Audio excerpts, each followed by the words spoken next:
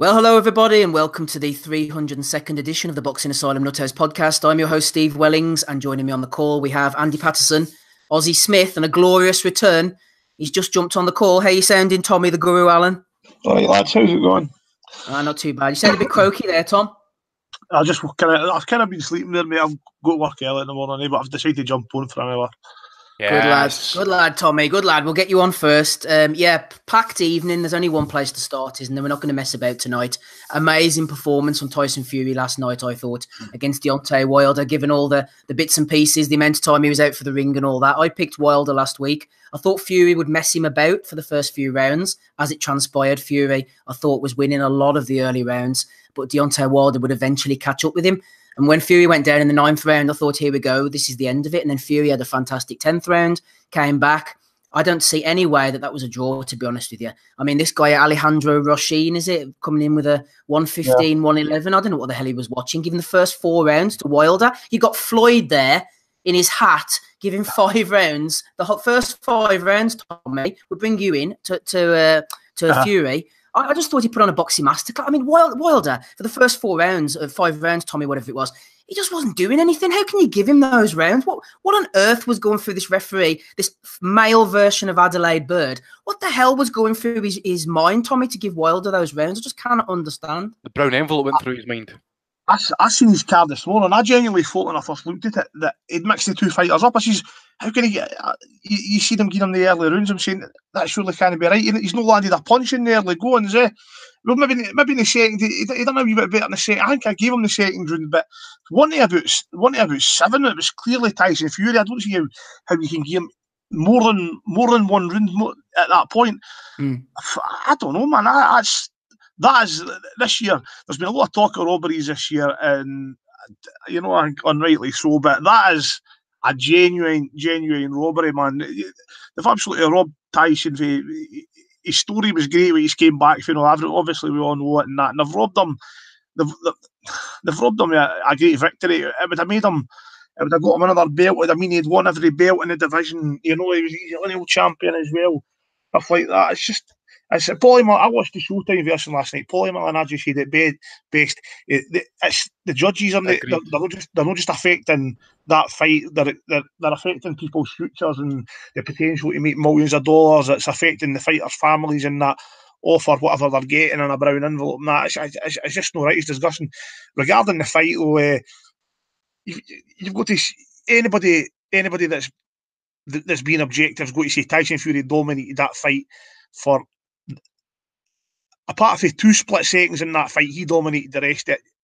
Just nobody can see it in another way. It's just a fact. It's just the way it was. That's not an opinion. That's a fact. That he dominated that fight. I wasn't even raging this morning after it. I was just you're not used to seeing it in the sport now these days. It's a fucking disgrace. You've just got to feel for the big man, But it's great. On a positive note, it's great to see him back, and it's great to see. He's reaffirmed that he's still the best heavyweight in the world. When he left, he was the best heavyweight in the world, and he's back now, and he's reaffirmed that most people believe is a comprehensive points victory over one of the top 3 heavyweights in the world, and Deontay Wilder. Tyson, he went away. He was the most proven heavyweight after taking Vladimir's titles. He's come back. I'm not going to say he schooled Deontay Wilder. I don't like saying that because he was doing twice in the fight, but he's boxed his head off him there for the majority of the fight, as I say. Apart from two split seconds, he's boxed the head off him, and he deserves to be the WBC heavyweight champion. Disgraceful decision. Great to see Tyson back. I'm looking forward to seeing him in the rematch. I think he'll be even sharper in the rematch. He'll win even better in a rematch, and I don't even want to see a rematch, really. I said it this morning on Twitter as well. To be honest, I think he's beat him. I don't think there's any need to go back there. I think he should go straight to a Joshua fight. No, you've got to have a rematch, Tommy. You've got to have a rematch. Come on. I don't know. For me, he's beat him. I'd rather just go and see him go straight to Joshua. Now, for me, that's the biggest fight that can be made in world boxing right now. Anthony Joshua against Tyson Fury. Anthony Joshua's at the absolute peak. His popularity. Tyson Fury's probably never going to be bigger, more popular than he is now. For me, that is the most perfect time to make that fight. It's going to be the biggest fight in boxing. It's the biggest fight in British boxing history.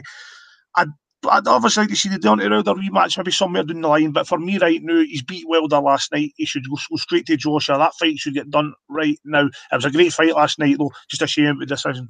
Yeah, I agree. It was the knockdowns, I think, that were even keeping it just, the very semblance of close, in my opinion. I thought that Fury was doing the job. I agree with Tommy. I thought Fury won the fight, but it was officially a draw. They're going to have the rematch because, I mean, the AJ is going to fight somebody else next. We've had a comment in from Marvelous Mendo on the Facebook page. He said Fury probably won it on points, doing just enough to win most of the rounds. But credit to Wilder.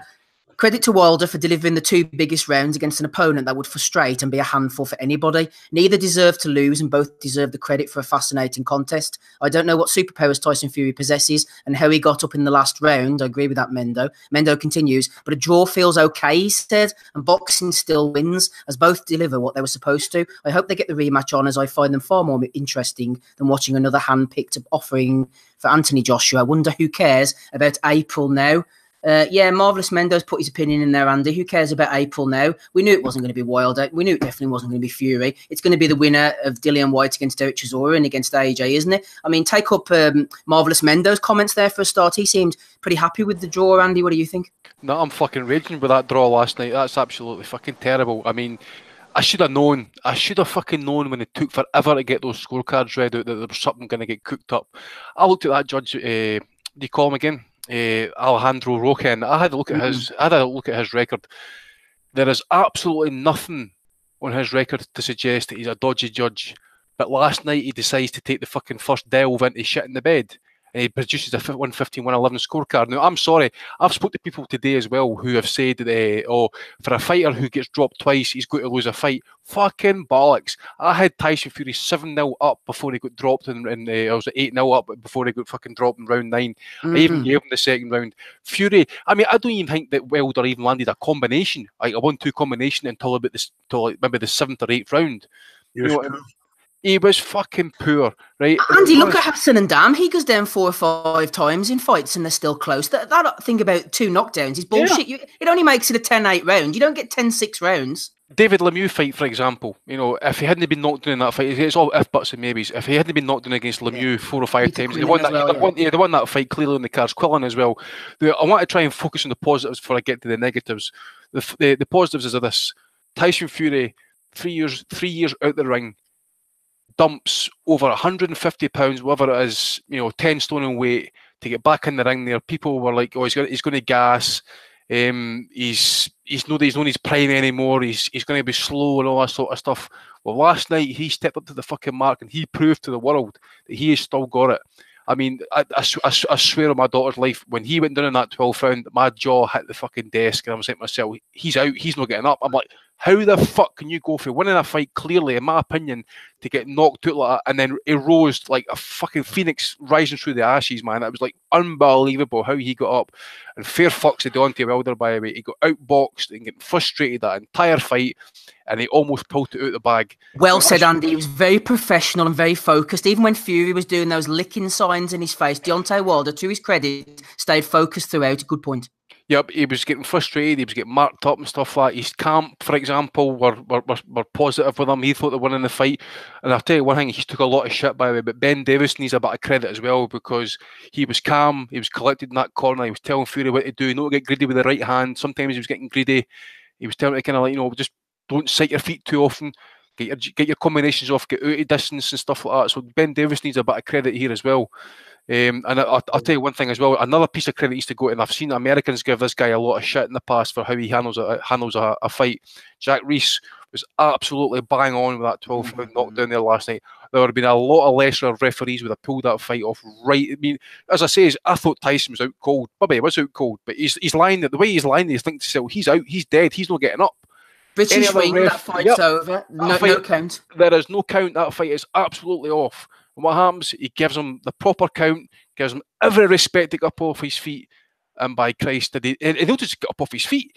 He then decides to go in the fucking front foot and starts attacking him. I'm saying to myself, what the fuck? I mean, this is a fight who some people, I was one of them, I believe it could have been a bit of a snooze fest and stuff like that. But by Christ, I thought that it was the rounds ticked by quickly.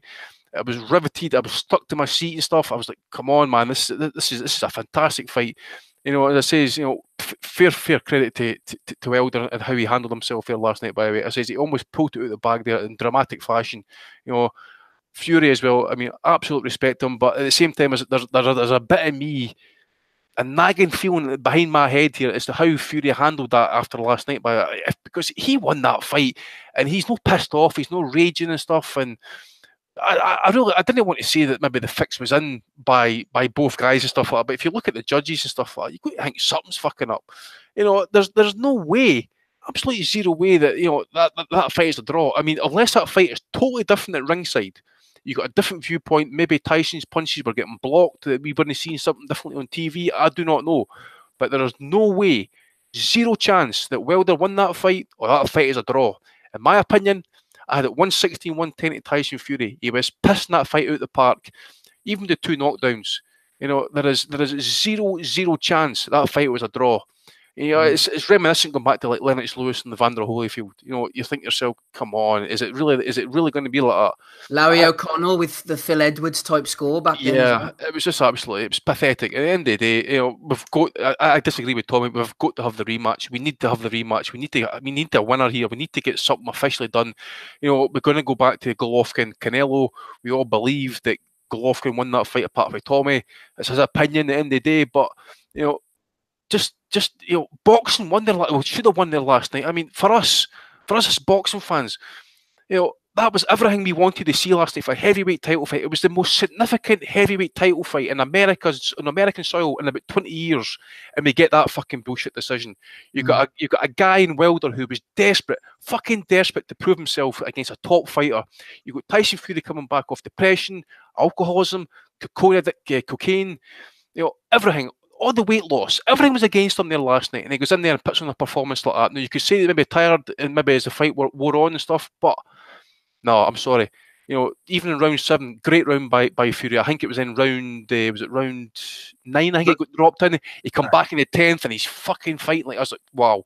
You know, he made a statement in the 10th, I thought, psychologically as much as anything else. And I thought to myself, Wilder was all in at one point because he really pushed for that stoppage in the round 9, and then to me it looked like he was just all at sea because Fury came back at him in the 10th, the 11th again. It was just like, my God, what the hell's going to happen here next? And Paulie again, you know, another positive. Paulie Malignaggi called it absolutely bang on the money there last night. You know, he says I think he said something along the lines of, you know, I ain't do my job properly if I'm telling the viewers or the listeners that I've got Fury winning this fight clearly, and yet they're putting a scorecard like that. What does that make me look like?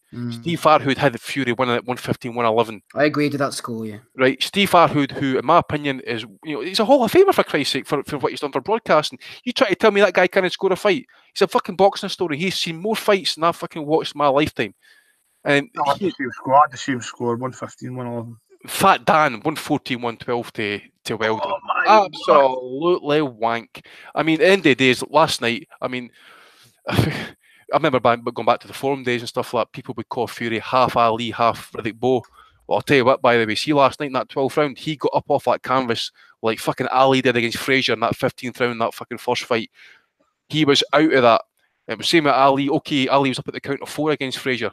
But I'll tell you what a fucking, you know, a phoenix for the ashes, man. His career, his reputation, everything's been restored. See that bit in Braveheart when Mel Gibson looks up at the sky after that Irish guy saves him? I done that when Fury got up in that 12th round. I swear to God, I'm saying to myself, there must be somebody up there, man. Somebody looking down on Tyson, man. I'll close up by saying this. Yes. Fury, we've heard it the fighters before. They're willing to die in the ring. You'll need to nail me at the canvas. Tyson Fury will not be beaten. No man born from his mother's cunt can beat me. Well, last night he fucking proved that he's no all talk. Okay, he got up off his arse when, you know, the moment called for it on the count of 9.5. He was up, ready to go, and he passed all the tests. And again, I'll say it again. Jack Reese needs all the respect in the world for how he handled that there last night. That was absolutely first class officiating. And if a rematch happens, he should be the man in the middle. In fact, he should be the man in the middle for all big fights in future because he got to absolutely spot on there last night. Well said, Andy. You've heard from Andy, you've heard from Tommy. Big fights call for big panels. We've got Dave the Hater Low back. We've got Donny on with us as well. Gabe's lurking about. Ozzy Smith coming to you next, Ozzy. Also, Bryn Jonathan Butler's with us. Delighted to have Bryn on board. We'll fly through as quickly as we can, boys. Paul Massingen said, what a disgrace of a result. Hopefully the Bomber will be a man and give Fury a rematch in the UK. I'd say it'd probably take place in New York, possibly, or somewhere like that if the rematch happens. And what a sportsman Fury is, the way he handled the draw. Ozzy, I'm not going to lead you in with any questions. Just get stuck straight in there. What was your thoughts and opinions? What a great fight, first up.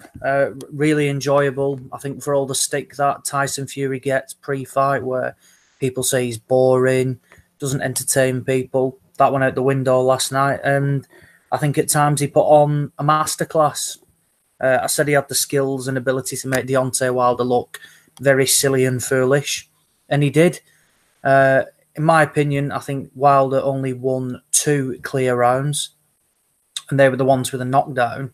And I think in both rounds where Fury was knocked down, he actually finished the stronger towards the back end of the round, particularly in round 12, which when he hit the canvas, I thought it's lights out. I couldn't believe it, and I was gutted, absolutely gutted, because I think for the performance he put on, just to see him go down like he did, I thought you just couldn't see it happening.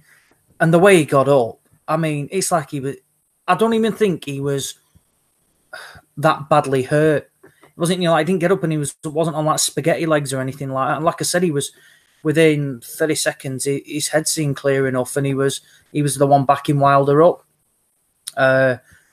In terms of the result, it is an utter shambles and a disgrace. An utter disgrace. And for me, judges need to be made to answer these scores. I mean, the Mexican guy, I just don't get it.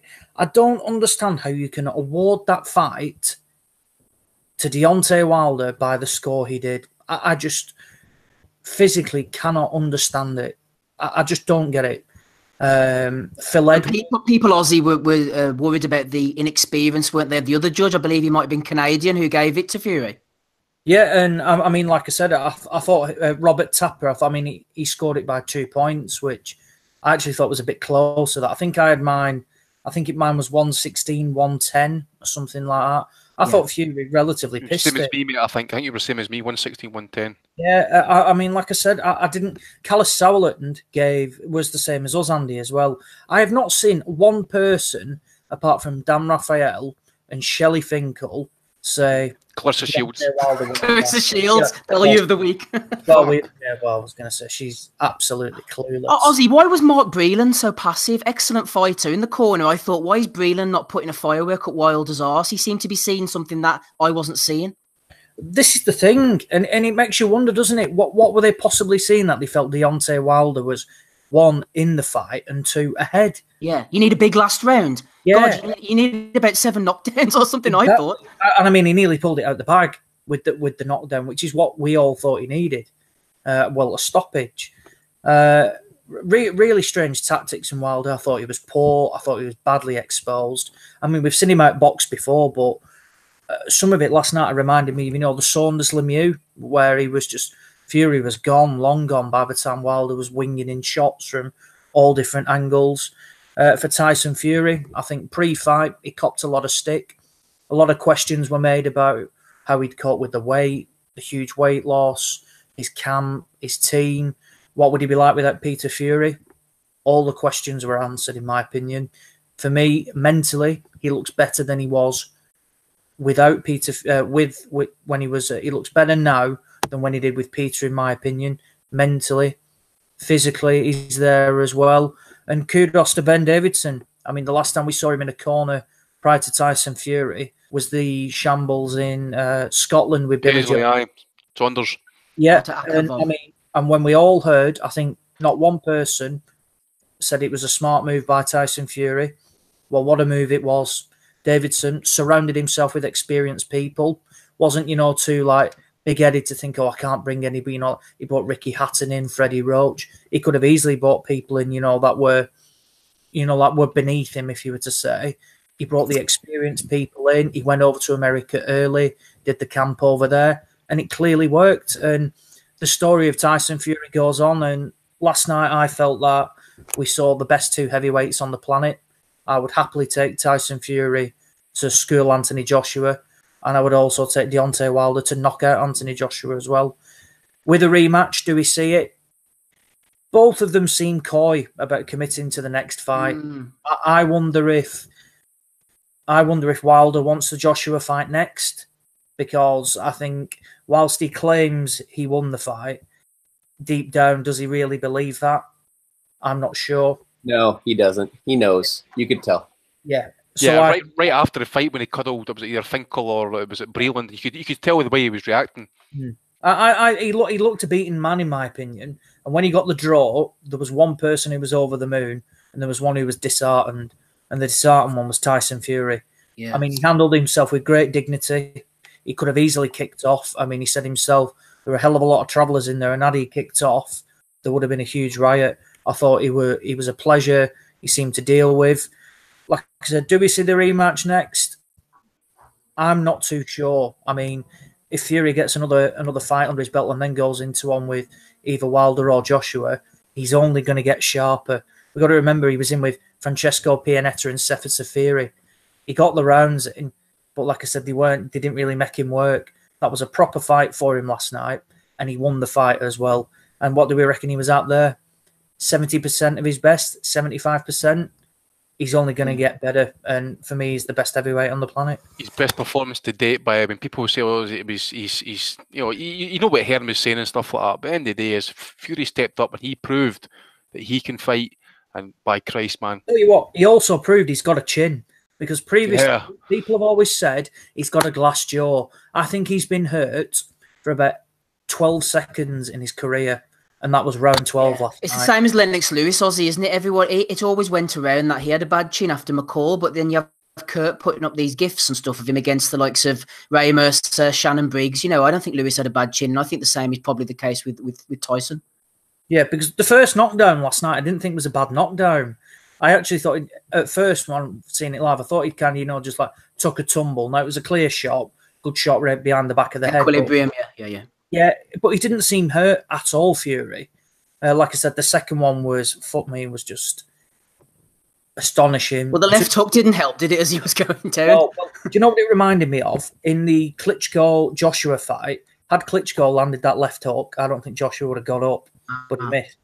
Wilder landed that left hook, and I think that was the real damaging shot, and Fury got up. So, like I said,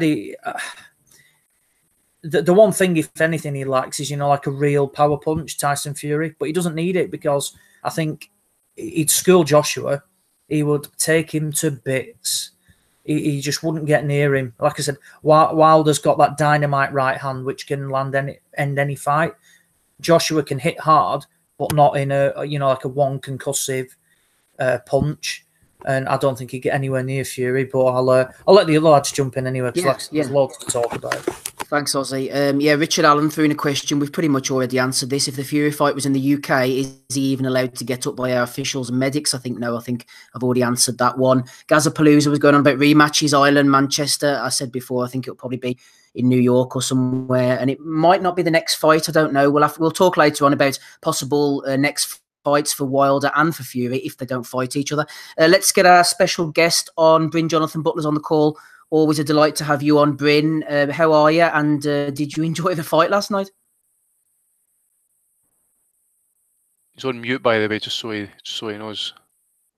Yeah, you might have to unmute yourself, Bryn. I don't have that facility to unmute you, unfortunately. You might have to do that on your device. Yep, can hear you perfectly. How are you, sir? Okay. I'm doing really well. I just missed the beginning of your question, unfortunately. Sorry. No problem, Bryn. It wasn't much of a question, to be honest with you. I was just asking you if you enjoyed the fight. Oh, I loved it. And it was fascinating how it lived up to the predictions of the English journalists who showed up with me in Tuscaloosa to watch Wilder train and spar. We watched him for about 5 minutes, and everybody had the same impression that if he's unable to land the right hand, Fury is just going to box circles around him, and it was thrilling to watch him do it. I was blown away by the performance that Tyson Fury put on, and I think it exposed Wilder. I think his stock went dramatically down after this fight, which isn't to take away any credit from what Fury was able to do, but fascinating fight, bizarre, strange ending. I could easily see any judge giving 10 rounds to Fury in that fight, and I wouldn't have much opposition to it, but comfortably 4 or 5 rounds ahead. So a draw, as some of the previous speakers said, it felt a lot like Lewis and Holyfield, which I thought was disastrous for the sport, and this doesn't even have a Don King to blame for it. But I loved what I saw from. Yeah, but that leaves out.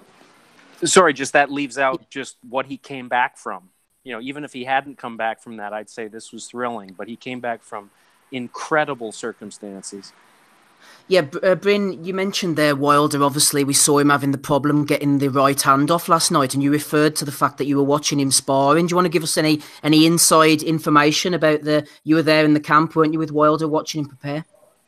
I was. I watched his first 2 days of sparring with 3 different opponents, and I was joking with the other journalists from England to say that he lost the majority of the rounds there.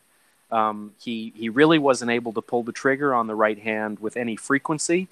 It's still a very impressive punch, but I was just amazed that why wouldn't he utilize this great tool that he has that's been so devastating throughout his career? And he was pushed around. He had trouble getting caught with the jab. He had trouble utilizing his own jab. He was fighting big men who were, in some cases, impersonating Fury's style, which it was just surreal to see somebody who's called heavyweight champion. Breland told me that Wilder, skill-wise, is at about where Breland was at 11 years old. And as you watched him shadowboxing and sparring, it didn't seem like that was hyperbole. Do you think he overtrained, Bryn? No, I don't. I think he's somebody who's always in shape. I mean, he came in very light. I think he's the only heavyweight, like elite level heavyweight that I've ever met where food isn't a little bit of a problem. He doesn't have much of an appetite, and I've never met a heavyweight where that was the case. Food is always a little bit of an issue. They're always fluctuating in weight. I think Wilder, I've never been around a champion before where you have no sense that they're actually a boxer. That like his entire build looks like a wide receiver in football or a basketball player, probably more like a basketball player, but he doesn't look like a boxer while he's training. But then he throws this right hand that I think you could argue is as dangerous as any heavyweight champion has ever had. Lethal a blow it is, fast he can get it off for a guy his size, but the rest of his arsenal is pathetic. I mean, it's not even amateur level. It looks like a charity boxing match between football players or something like that. It just does not look like a professional boxer.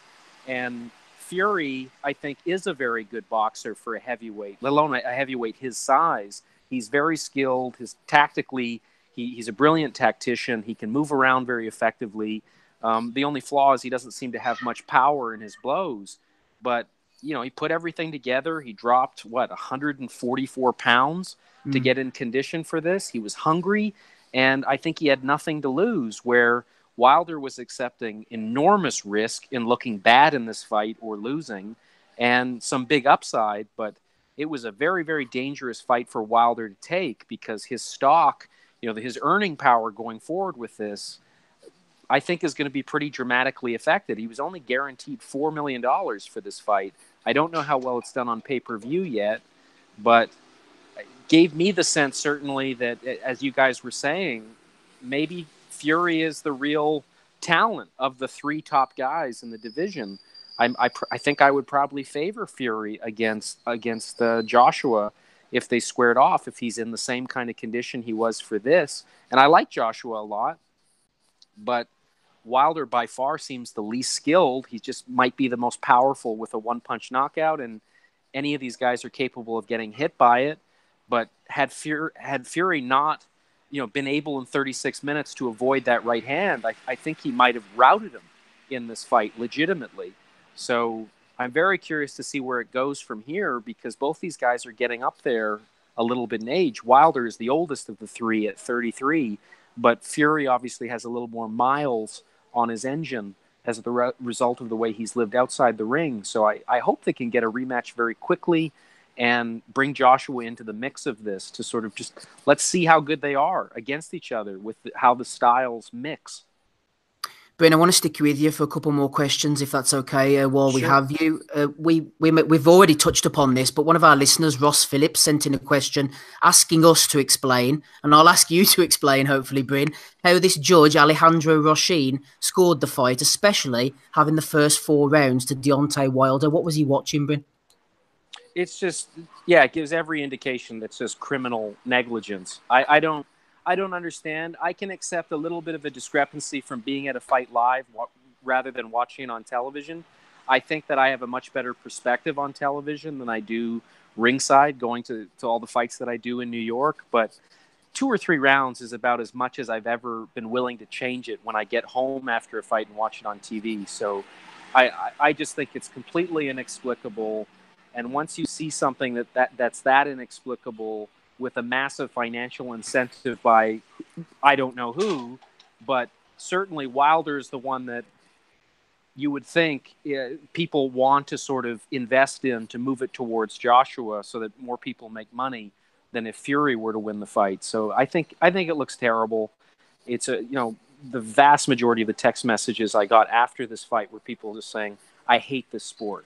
And these are people who love the sport, but they just hate this kind of thing of just boxing never missing an opportunity to shoot itself in the foot when you have a great fight and the fight now is defined by this absurd decision. It's very, very frustrating. Obviously, you spend a lot of time sort of keeping an eye on Cuban boxing. We know your history with Rigondo and stuff. You've got King Kong Ortiz there, Bryn. Luis Ortiz, he got a win last night as well. Where does he fit into the whole heavyweight puzzle? Well, he very nearly would have been the guy fighting Fury. If he could close out the 7th round against Wilder, he just had to finish him, and he almost did. I give Wilder credit for coming back. I just wish that Ortiz, who I think is a skilled, big, powerful guy, but he just happens to be 65 years old, give or take a day. So, that mileage is there with him. But I think he's dangerous for anybody to fight, which is the reason why everybody's avoided him. Because there's, as is almost always the case with Cuban fighters, there's no upside financially to fight them because they bring zero audience, and there's a lot of risk. And he showed that with Wilder, and that was really the one crucible for Wilder that made people say maybe he's not all hype. But I think now Fury is sort of doubled down on what Ortiz was able to show. So, and Fury also, I think a lot of people didn't give him the credit he deserved until he really did what he did against Klitschko. But now he's done it again, come back from what he did against a Wilder. I don't know what the odds ended up being in terms of this fight about who would win. I think I saw 6-1 odds about a knocking out Fury. But I think Ortiz is a dangerous boogeyman. It's just he just doesn't bring any money to the table, and neither does Wilder.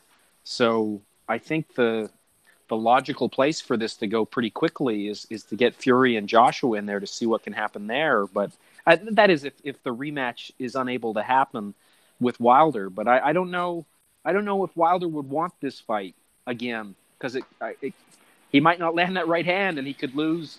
Getting routed by a unanimous decision could look very, very bad for him and his prospects for the future. And when I interviewed him in Tuscaloosa, it didn't sound like he wants to stay in boxing for a long time.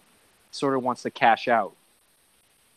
And just before we bring the other guys in, Bryn, Andy was asking about Freddie Roach's comments. Obviously, Freddie, we have a lot of mind games, don't we, before fights? And Freddie was talking about Deontay Wilder possibly going through a poor camp. You've mentioned the camp yourself there. What do you think about Freddie's comments on Wilder's camp? My sense was that Wilder's camp, it was the first time I've ever seen it. I've never been around Wilder. I watched his Ortiz fight that he had in New York. I've watched a number of his fights. I'd never been around his people. I liked his people. I think the world of Mark Breland in terms of his career as an amateur and as a pro. But I've never quite seen a camp operating like that ever before. And I've been around several Hall of Fame trainers up close for extended periods with fighters. Ronnie Shields with Rigondeaux, Freddie Roach with a number of different fighters. And I've just never seen anything like what Wilder and JD's were doing, where there were just instructions that I was just thinking, this is a heavyweight champion. Is this really going to help him against Fury? Because I don't know how to glean that from what I'm seeing. These are guys who are new to the game in a lot of ways. And even though Wilder is a 10-year veteran, let's remember, which is crazy to me that he's been in the game 10 years and is only now fighting real quality competition. I don't know that he's entirely ready for elite level competition, because I just don't think he has the skills to be in there with people that are very capable, as I think Ortiz showed, and I think Fury showed, and I think very likely Joshua could show. Before this fight, I put out a tweet just to say, if I had to call this fight, what I find fascinating about it is it's just as probable that Deontay Wilder could land a right hand early in the fight and knock out Fury and it's over and done with, or Fury, if he doesn't get hit, could win every single round. And I felt like we saw a bit of both of those in the fight that actually happened. And most of the time I'm wrong with predictions, but I feel like there's a piece of both of those as a takeaway in what happened here. So I think Freddie is the best trainer that I've ever seen, probably other than Pedro Diaz, the great Cuban trainer with a PhD. Freddie does love to play mind games, but when I heard that Freddie was in Tyson Fury's camp, I thought this is a really smart thing for Fury to do.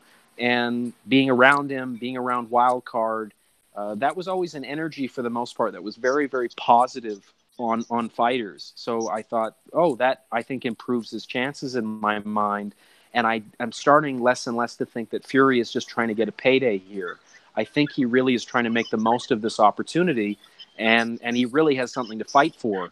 Wilder, I don't know. It seems like he's very interested in legacy, but I've just never seen a training camp like what he had. But to answer the guy's question, and I apologize for being long-winded about it, for all I know, that's exactly how every training camp he's ever had has been. I didn't think there was anything different about it than what had happened in the past. And his trainer had said Wilder was the hardest worker he's ever seen. It just seemed kind of romper room to me, and just really, really basic. I've seen boxer size classes with 60-year-old women that seemed more focused than this was for a heavyweight championship. So I don't know if that's the way they've always done things. As I say, it's a one-time snapshot for me about what I saw, but it didn't seem like anybody else was reacting as if it was different. It just had a little more exposure from the press. But otherwise, it seemed like they're just going about their business, which is kind of frightening, because it didn't seem like he was getting ready to fight Tyson Fury, a peak-level Tyson Fury, to my eyes. A pretty damning indictment there from Bryn. Bryn, it's always good to have you on for your insight. Feel free to stay as long as you wish. Thank you very much. I'm in Mexico, so I may have to drop off pretty quick, but I'd love to listen to some more chat about this. Not a problem, sir. Thank you. Yeah, that was Bryn there. Good to hear Bryn's thoughts as always. Joining us on the call now, we have our second guest of the evening. Delighted to welcome welterweight Liam Taylor. How are you, Liam? Yeah, I'm good, thank you, mate. Yeah, cheers. We're just talking about the big fight last night, obviously, Tyson Fury against Deontay Wilder. I'm assuming you saw it, Liam. If you did, what was your take? Yeah, I got up for the fight. I thought Fury was amazing. I thought before the fight, maybe he'd struggle a little bit, with the amount of weight he's lost and how quick he lost it, to take a punch. But he proved me and everyone else, they could really take a punch and he could box out of his skin like he did. Probably a better performance than what he put up against Klitschko, and I thought he deserved the win. Yeah, we thought he did as well. What about the judge, Alejandro Roshin, giving it to Wilder by 4 rounds? It doesn't seem quite right, does it? It's unbelievable, like you say, without those 2 knockdowns, how wide would it have been? It was disgusting, really, to see. And also the English judge, giving it a draw as well. It's expecting just to favour the British man a little bit on the close rounds, and obviously he didn't. So, yeah, it's bad to see, really.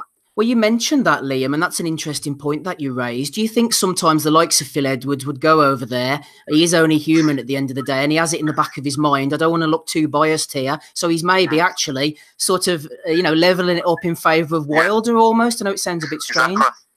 No, yeah, listen, like I say, the human at the end of the day, all the judges and the referees, but they're still human, so you'd think they'd favour towards the man that's from their country, especially with close rounds that could go either way. You think they favour the man from their country, but I didn't seem to be the thing with him, did it?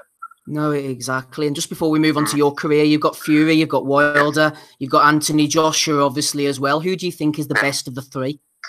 By far, Fury, definitely. Like going off last night's performance, you know where you're at now with Fury, and in my opinion, his movement's only going to get better. We're obviously being active again, and yeah, definitely Fury.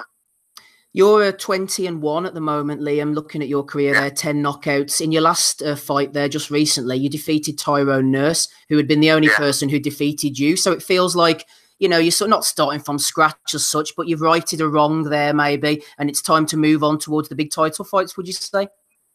Yeah, definitely. Clean the slate with my last win. So I've also improved as a fighter myself.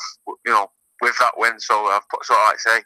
I can now push on and move forward after putting the wrong right. So yeah. Tyrone Nurse is a tricky opponent. He's obviously fought at British title level. Where do you see yourself going now in the immediate future? Obviously, like I say, I was an eliminator for the British title that I won, so I think that next should be the British title, if not a final eliminator. But like I say, I fully expect to win the British title after beating such a tricky customer in Tyrone Nurse. What about the fight itself? Give us the lowdown for anybody who didn't see it. How did you feel it played out? Because it was a split decision, wasn't it?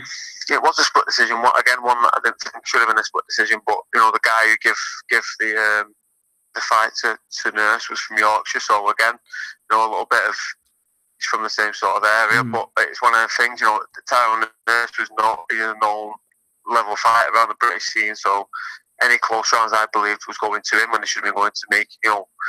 Like I say, I think going off the scoring, they give him probably the first 4 rounds and give him the last couple, but I believe I won the first of the couple. But it was. I think it was a good fight, but I think I won it by 4 rounds. Yeah, just remind our listeners, we've got Liam Taylor on the call, 20-1, welterweight. Any social media presence or anything, Liam? I've got Instagram and Twitter as well. Yeah, Liam Taylor 20 and Liam Taylor 91 on both of them now. Yeah, that's the name. Okay, everybody listening, go and give Liam a follow. Just a few more questions. You mentioned the British title there. Am I right in saying Johnny Garton's the champion? Yeah, Johnny Garton from London's the champion at the minute. Yeah, like I say, he's a strong fighter. He seems quite, he can punch, he can box a little bit. So, he's a good champion. One that's going to be hard to beat, but one that I think he can beat. He had a good fight with Gary Corcoran. Did you see that one? Yeah. I did. I only seen bits of it though, because at the time I was in America. Obviously, my stablemate Terry Flanagan was fighting in New Orleans, so we was over there in LA at the time training. So I watched it the next day, just like I say, clips of it. I did expect Corcoran to win that fight, and he didn't. So Johnny Garton, like I say, proved me wrong in that, in his show. His better fight than what I expected, so one that I would definitely be taking serious if the fight got made. You mentioned Terry Flanagan there. Obviously, you're training alongside Terry with Steve Maylett. What's Terry like to fight against? Obviously, you've probably sparred a few rounds with him over the years. Yeah, I've sparred loads of rounds with him. He's a very, very good talent. He's got amazing footwork, and that's one thing that I think makes him better than most fighters. His footwork, the way he can drift the range and the distance very well. He's got fast hands, so yeah. Like I say, he was unlucky in his last fight. He's going up against someone who can punch and is very, very good. But I still expect him to win a world title, maybe at lightweight if he's like down or against a lesser champion. You're number 12 according to BoxRec in the British rankings. Just wanted to get your opinion on a few other fighters in and around your sort of number. You've got Conor Benn in at number 10. I don't think they'll be putting him in with anybody like you anytime soon, though. No, I don't think so. I know Steve Wood and Steve Mailer, my coach and my manager, have asked, I think, matchmakers for the fight in the past before the Nurse fight, and they never got back to us about that. So I'm happy to take that fight if he ever wants it, looking at some of the opposition, he went to hell and back and he's lost the fight, then he against someone who I believe I'd beat easy. So no, I think he'll stay away from anyone half decent, to be honest. Bradford's Darren Tetley looks like a good fighter. He's obviously over with Frank Warren. You're managed by Steve Wood, aren't you? So there wouldn't be any problems making these fights if need be? No. Again, like I say, the Tetley fight, I know Darren Tetley's a good fighter. He's a southpaw fighter, so I've never really struggled with southpaws as amateur or pro. Like anyone I've ever boxed like that, I've beat. So I believe that if that fight got made, I'd beat him. But again, he's a good fighter. He's been down at the gym, for Terry's last fight, sparring him for the Progress fight. So I watched a bit of him, and he's a good fighter. But one again, I think I can be quite comfortable. So now, obviously, you've got Tyrone Nurse out the way. You mentioned the Eliminator. What's Steve going to do with you next? What's your next fight going to be? Would you expect? Well, we'll spoke about this. I think there's a meeting with the boxing board this week or next week. So I think we're going to put it forward that we're willing to fight Johnny Garnett for the British title. I expect them to take that on board and hopefully make that fight. I can't see anyone else who can step up to the mark. There's Josh Kelly, who's a good fighter, but I think he'll be looking past British level. So I think I'm the only man who we could really get a defence against early on next year. I'm ready to fight February, March if he wants to. Yeah, just finally then, final question. You mentioned Josh Kelly. That's who I was going to ask you about. He looks like a decent talent, but I suppose some of the level of opposition they've put him in with, he's looked really good. But, I mean, once he steps up, is he going to be sort of knocking towards world level Kelly? How good is he? I mean, potentially, yeah. But again, if the right fight got offered with the right amount of there's no secret. I think I've been offered that Josh Kelly fight before, but it was on 2 weeks' notice, to go on a matchroom bill in Newcastle.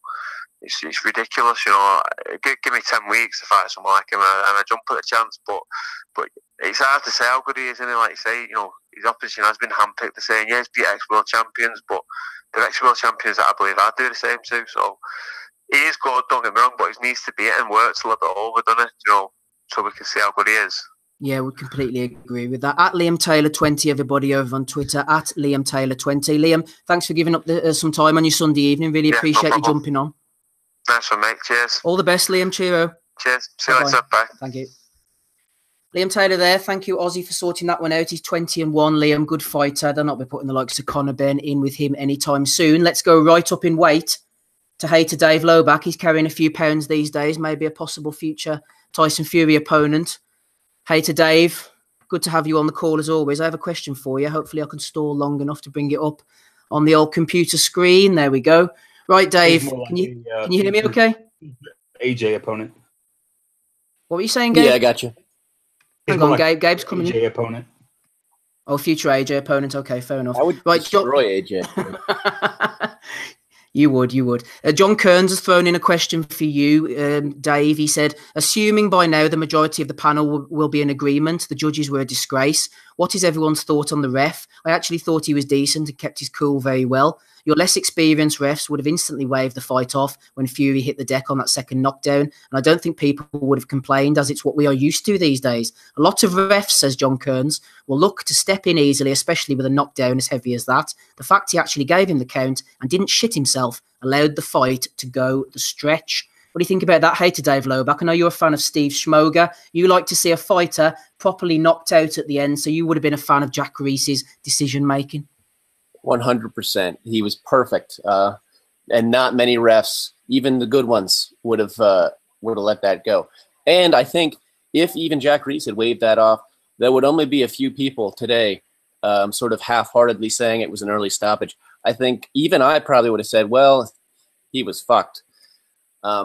But the reality is it's much better to give the fighter that chance, I think. I mean, what are a few extra seconds going to do if he's actually hurt? I mean, is somebody going to give him the oxygen fast enough? I don't know. I'm not a biologist or a doctor, but it seems to me a fighter would prefer that chance. Certainly Tyson Fury preferred to have that chance instead of having it fucking waved off. And I'm glad it happened as well. Wilder's team certainly isn't. I know the people who were rooting for Wilder are probably not so happy with what happened. Because if it had been a different ref and he wins that fight by knockout, and there's really not much opposition to that decision, I don't believe. Wilder could very well be the lineal heavyweight champion of the world by 12th round dramatic comeback knockout right now. In my opinion, thankfully he's not. The drama is in Fury rising from the canvas, and that was incredible. I thought he was fucked. I thought it was done when he hit the canvas, and he did not hit it lightly. It was not one of those flash knockdowns. It was hard, but his powers of recuperation were phenomenal. Even though he rose late, he had 1 second on the count left by the time he was like on his feet and facing the ref. Dave, let me jump in here. Where was it on the boxing drama scale in terms of, we're talking Corrales coming back against Castillo, we're talking George Foreman coming back obviously from being outboxed to knock out Michael Moorer, we're talking the ultimate Meldrick Taylor getting knocked out by Chavez Senior. Where was this on the boxing comeback scale?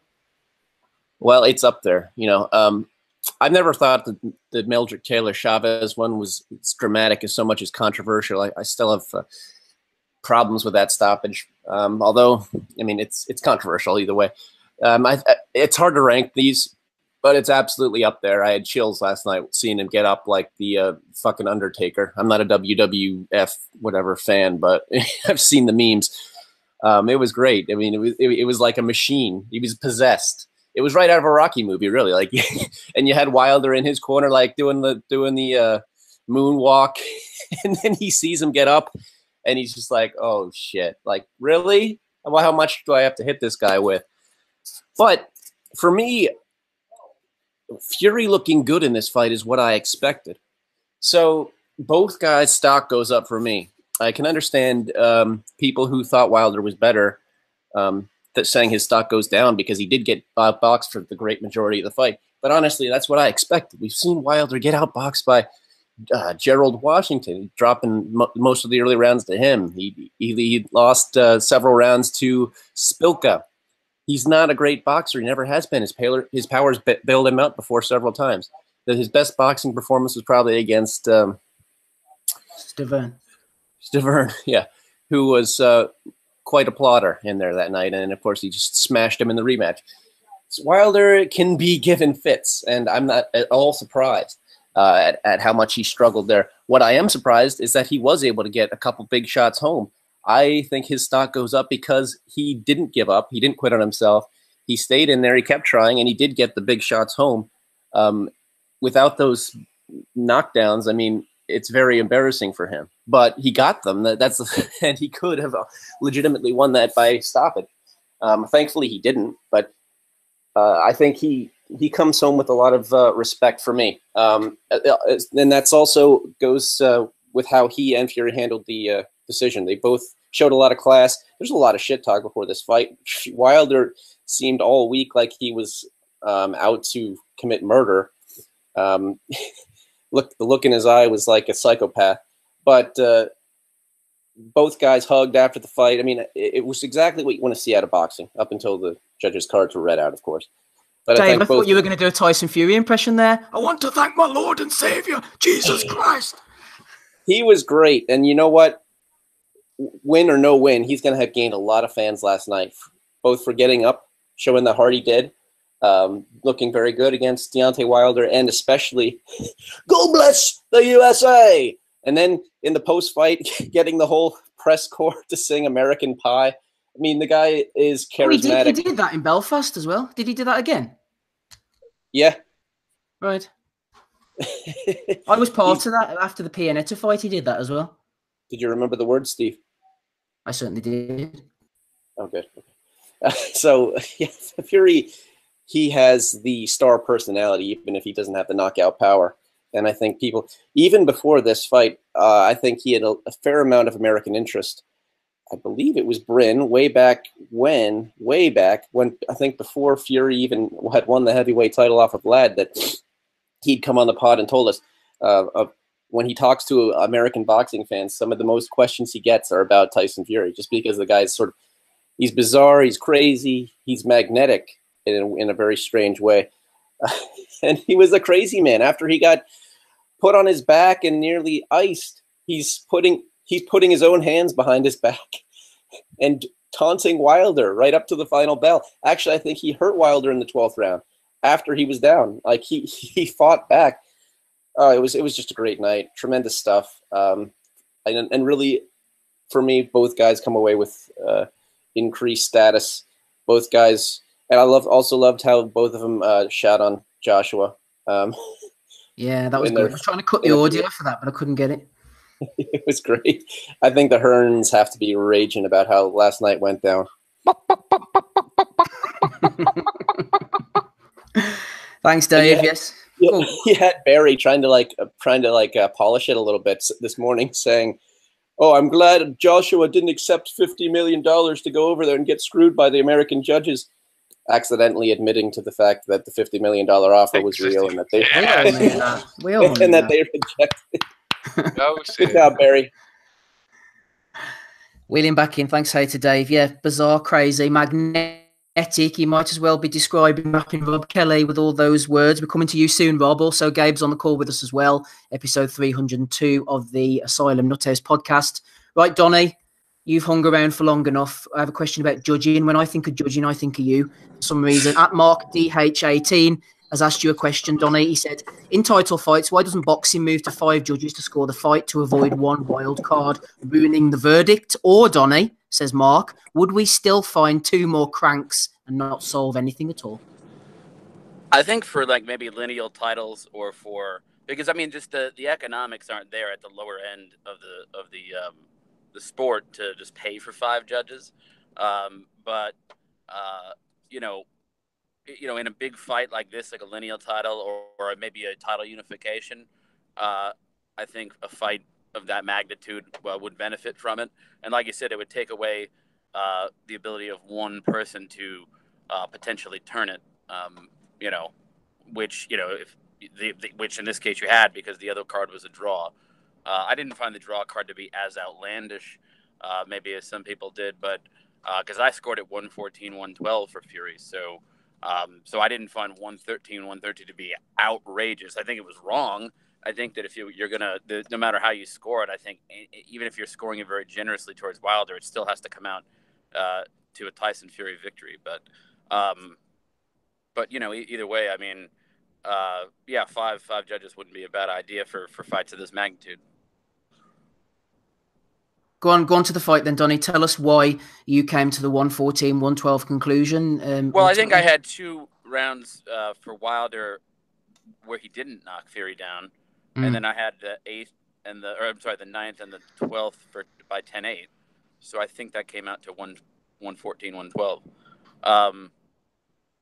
So yeah, that's how I got there. Onto the fight itself. I mean, well, first of all, I want to make 2 kind of references here.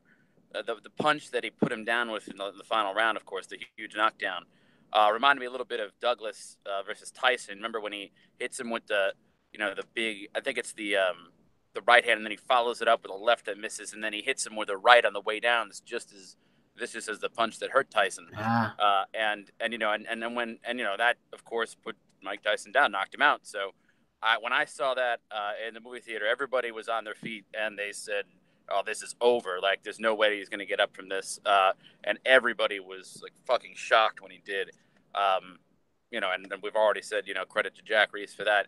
And then I was thinking of when Wilder was like celebrating in the corner. It reminded me of the first Rocky movie when Apollo's like dancing around and then he looks over and somehow, Rocky gets up. Like that's I mean, it was literally almost like it was out of a movie. Because of the emotion that was on Wilder's face that just completely just disappeared. And the guy was in total disbelief. Like, how the hell did this guy possibly get up from what I just delivered to him? Because let's face it, for 40 fights previously, every time Wilder has hit somebody like that, they've always stayed down. They've never gotten up. So it must have been shocking beyond belief. And I think also, I was wondering, I was like, why didn't Wilder jump on him some more? Like after that knockdown, like why didn't he really? I felt like he didn't really go for it as much. And I think it's because to see him rise up like that, I think it kind of took some energy out of Wilder. Like, in mentally speaking, like his, he thought that fight was over. And like, I think it took something out of him to see Fury get up after that. And I think that it actually may have depleted his energy somewhat, because like he thought that he had given everything that he had and that was it. And then when he had to get back in and finish the round, I just think it took something out of him. And you agree with us, Donny, then, that we were talking about Mark Breland earlier. You think that Wilder went out in that 12th round knowing pretty much that he needed to knock him out? Yeah, I mean, you're right. I was kind of wondering too, like, why didn't Breland really get in his face and say, like, you need this to win, blah blah blah. But maybe Wilder just knew that. I mean, and maybe it didn't need to be said. So, I don't know. Also, sometimes there's, the corner can whisper to him a little bit or whatever. They might not want to say on television you need to knock out to win, because they might be hoping, hey, if a card goes, the right way for us, we don't want that evidence out there afterwards, to undercut our own fighter.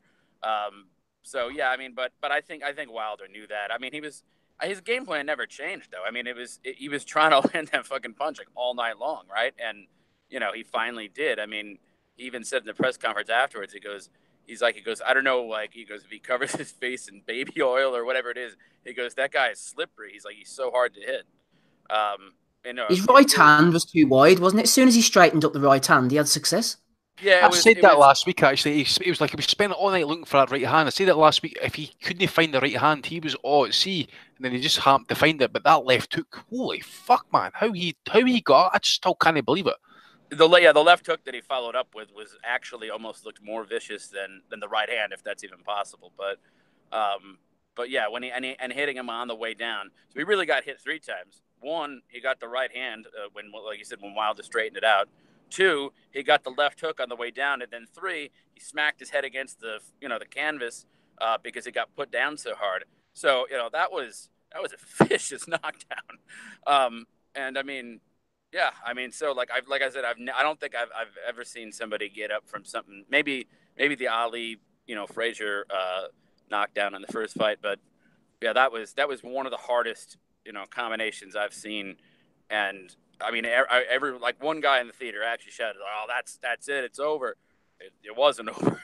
So that was just something to behold. And it says Miles about is not only his chin but also his powers of recovery.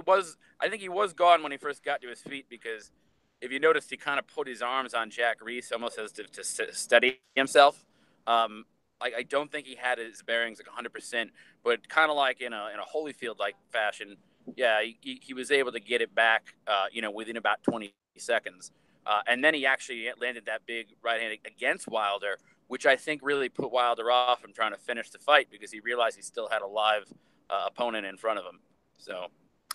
Yeah, I'm coming to Rob next. I have a bit of a niche one about fighters getting back up when they look like they're out of it. We'll come to you on that very shortly, Rob. Also, we're going to be talking to Adonis Stevenson very soon. Very little on the undercard else we're going to be talking about, but the Stevenson fight, which obviously took part on the same broadcast over in Canada. We'll be coming to that next, so don't worry about that, everybody. We're not live. I'm getting messages, people saying, where are you? Where are you? If you listen to this later on, we're not live. We're banned from streaming, as I have said on a couple of occasions for the next 3 months, so we're not live, everybody. People don't fucking listen to us, by the way. I think they think we're taking the piss when we say that we're actually... But anyway, let's not get into it. Fuck. right, Gabe. Right, hold fire, Roberto. Hold fire. We'll get to Gabe, and then we'll come to you. Oh. I'll be back in just a little bit, guys. I have to go look at a house, so I'll be... What are you looking at a house for, Donna? You going to rob it, Donny, or what's going on? What's that? You going to rob it, or what's going on? Yeah, I'm casing the joint. Yeah, no. So, I think it's a place to... I'll be back on a little later, hopefully. Thank you, Donny. See you soon. Okay. What were you saying, Dave? I think he's looking for a place to do 7-year anal. Oh my God. Okay. Right. Gabe, yeah, Matthew Fallon threw in a question, but I think we've already answered this one. He said, one you'll talk about, but is Fury getting off the floor in the 10th? I think he meant the 9th, maybe the 12th. I don't know. The best there's been in boxing. If not, where does it rank? We talked about great comebacks earlier. What about this one then, Gabe, from Gazapalooza? He said, has Eddie Hearn got his public get out, for April the 13th now? Wilder officially tied up in the rematch, so Dillian White gets the fight, which was planned all along. Bit of Joshua talk to start off from you, Gabe. It's going to be Dillian White, isn't it? Will Fury and Wilder fight the rematch? That's the question, Gabe. I don't know. They both seemed like they wanted to last night. I think there's really no reason for them not to go pretty quick and have that rematch, and then go from there. Yeah, I figured I figured White gets that fight for a while, and I think that's what most people have thought. It makes the most sense. I mean, to me, if I'm Hearn and I'm trying to find something respectable for Gage, then that's probably the one I'm looking at. But to me, that's of little to no consequence or relevance, really. They've put White into some good positions, and he's done well. So fair play to him for that. But at the end, I think just the thing is just who gives a rat's ass? I don't think anybody's going to be clamoring for it except for the AJ fanboys, and there's plenty of those. I mean, they come out of the woodwork last night as well on Twitter. If you were browsing through there, talking about how, I saw one tweet where AJ could beat them both, and blah blah blah, which is completely, to me, it's irrelevant. We found the two guys that are going to put on a good show. And really probably more so Fury than Wilder. Wilder is a product of his abilities with that big power shot. And really, I think the thing that's what makes him exciting and fun to watch. But then you have Fury, who brings it to a whole nother level. I mean, the guy's a great boxer, and it was a great fight last night. Anybody who watched that thought it was a great fight, because it was entertaining as hell to see Fury duck and dodge and move in and out, and really just dominate the fight by making Wilder miss. And at every time Wilder came forward and tried to throw that right hand, you felt like it was about to end. So for me, AJ is of no relevance. Don't care about him. Who cares about the belts? I'm going to edit that old video of Riddick Bowe dropping the no, was it Bowe? Yeah, dropping the WBC belt in the trash to include the IBF, the WBA, WBO, the whole lot of them, because they don't mean shit in the heavyweight division right now. The King has definitely returned. Did you see Bowe at ringside, Gabe? Yeah, I did. I actually did. I thought that was great. I loved Riddick Bowe. He was definitely a fun fighter to watch in his time. The classics with Holyfield are legendary to me, as I'm sure they are with quite a few people. But I don't know. I could give a rat's ass about Anthony Joshua. He wants to be a coward and stay around and give people lowball bullshit offers. Fuck him. And fuck Eddie Hearn too. They can all go kiss some ass somewhere else and find something else to do, because the people know who the real champion is. And despite me picking against him, he came through. He showed it. I thought that he wasn't going to avoid that big punch, and I thought when it landed, it was going to keep him down. And to credit to him for popping back up. I mean, he laid there, and I thought he was done. And then he starts trying to get up, and he wasn't wobbling when he got up. He just got straight up. And there he goes again, So it was an incredible fight. Fun to see, and I was glad with that. So again, fuck Gage. Were you rooting for Wilder then? Where's Alabama in relation to Texas? Oh, to a couple states to the east of us, but no, I don't particularly like Alabama. I don't have anything there, no connections to it. I've driven through it a couple of times, but fuck Alabama basically then. No, I'm not. I mean, fuck the Alabama football team. If you're talking about American football, yeah, but besides that, no, I could give a fuck about Alabama. Don't bother me, but they ain't my best friends either. Yeah, well said, Gabe. I don't know what your views are on Alabama, Rob, but let's get your views on the fight anyway, shall we? Dippo Osho was in touch, always some good contributions from Dippo. I'm going to throw a few questions your way, Roberto, so deal with them as best as you can. How does either man do against AJ, says Dippo, and does AJ get up from that 12th round knockdown, more to the point? Both beat him, and no is the answer to that. Although he showed good powers of recovery against Klitschko, but I think Klitschko caught him so early in the round and was very reluctant to jump on him after being already down himself. He hadn't got the really killer instinct anymore and didn't really pull the trigger much later in the fight after having him hurt. So, short answer to that, I think both beat him, and I don't think he would have got up from that. I think that was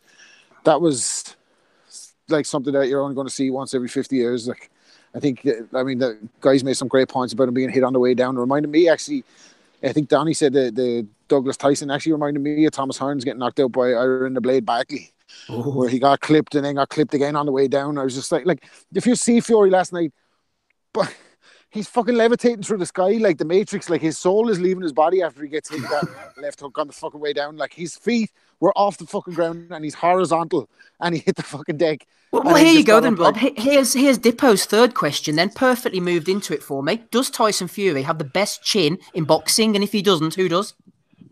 Look, that's hard to say. I mean, there's fellas that go through their whole career and they don't even get rocked. I mean, just getting put down and getting back up again, I don't think is a sign of a good chin, more so that it's a sign of a good powers of recovery. Having said that, I think Wilder, like, if he hits anybody with that, they're not getting up. Like, put any of the top 10, top 20 heavyweights, if they get hit with that combination of punches at that stage in the fight, they're out. And it just brings me back to last week when we kind of... Look, I'm a fan of Fury. I've been saying it for years. Fury's one of my favourite fighters.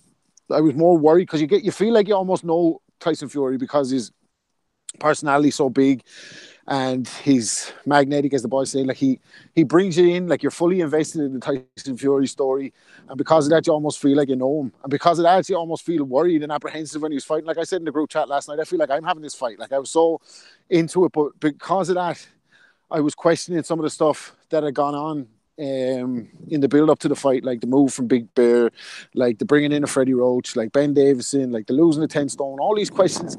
And what I was saying last week was, like, if he loses you could consider these factors, but if he wins he's even greater than you thought he was, because look at the shit that he's after going through over the last 3 years. It's not like he was out in Miami, like, just in a retreat or something, or like Keith Thurman up in the fucking mountains. Like, he's been through the absolute ringers, a lot of it self-inflicted, but to lose that weight and even come back is remarkable to me.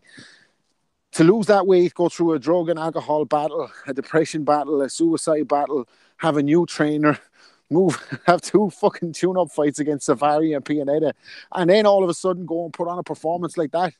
I mean, he's absolutely fantastic. Absolutely fantastic. I can't say enough good about Tyson Fury based on that performance. He absolutely fucking dominated the fight. All right, he got clipped. He got put down twice. It's Deontay Wilder, like.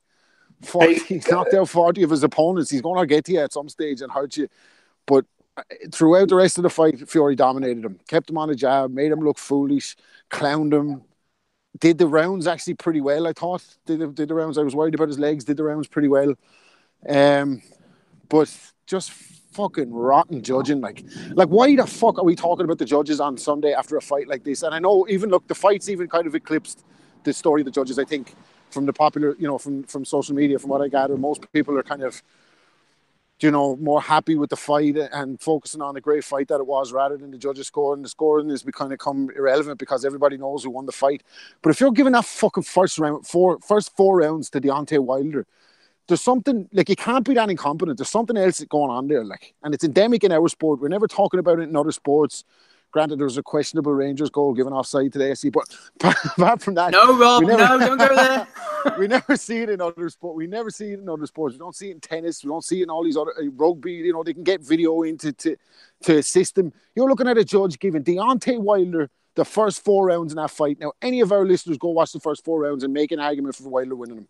Make an argument even. Can't do it. Impossible. So there's something else that's going on there. Like, and it absolutely stinks. It stinks. If he's really that bad, take away his license and never let him judge again. And get him with Adelaide Bird and put them all in them rooms and take away their licenses forever, because they don't know what you're watching.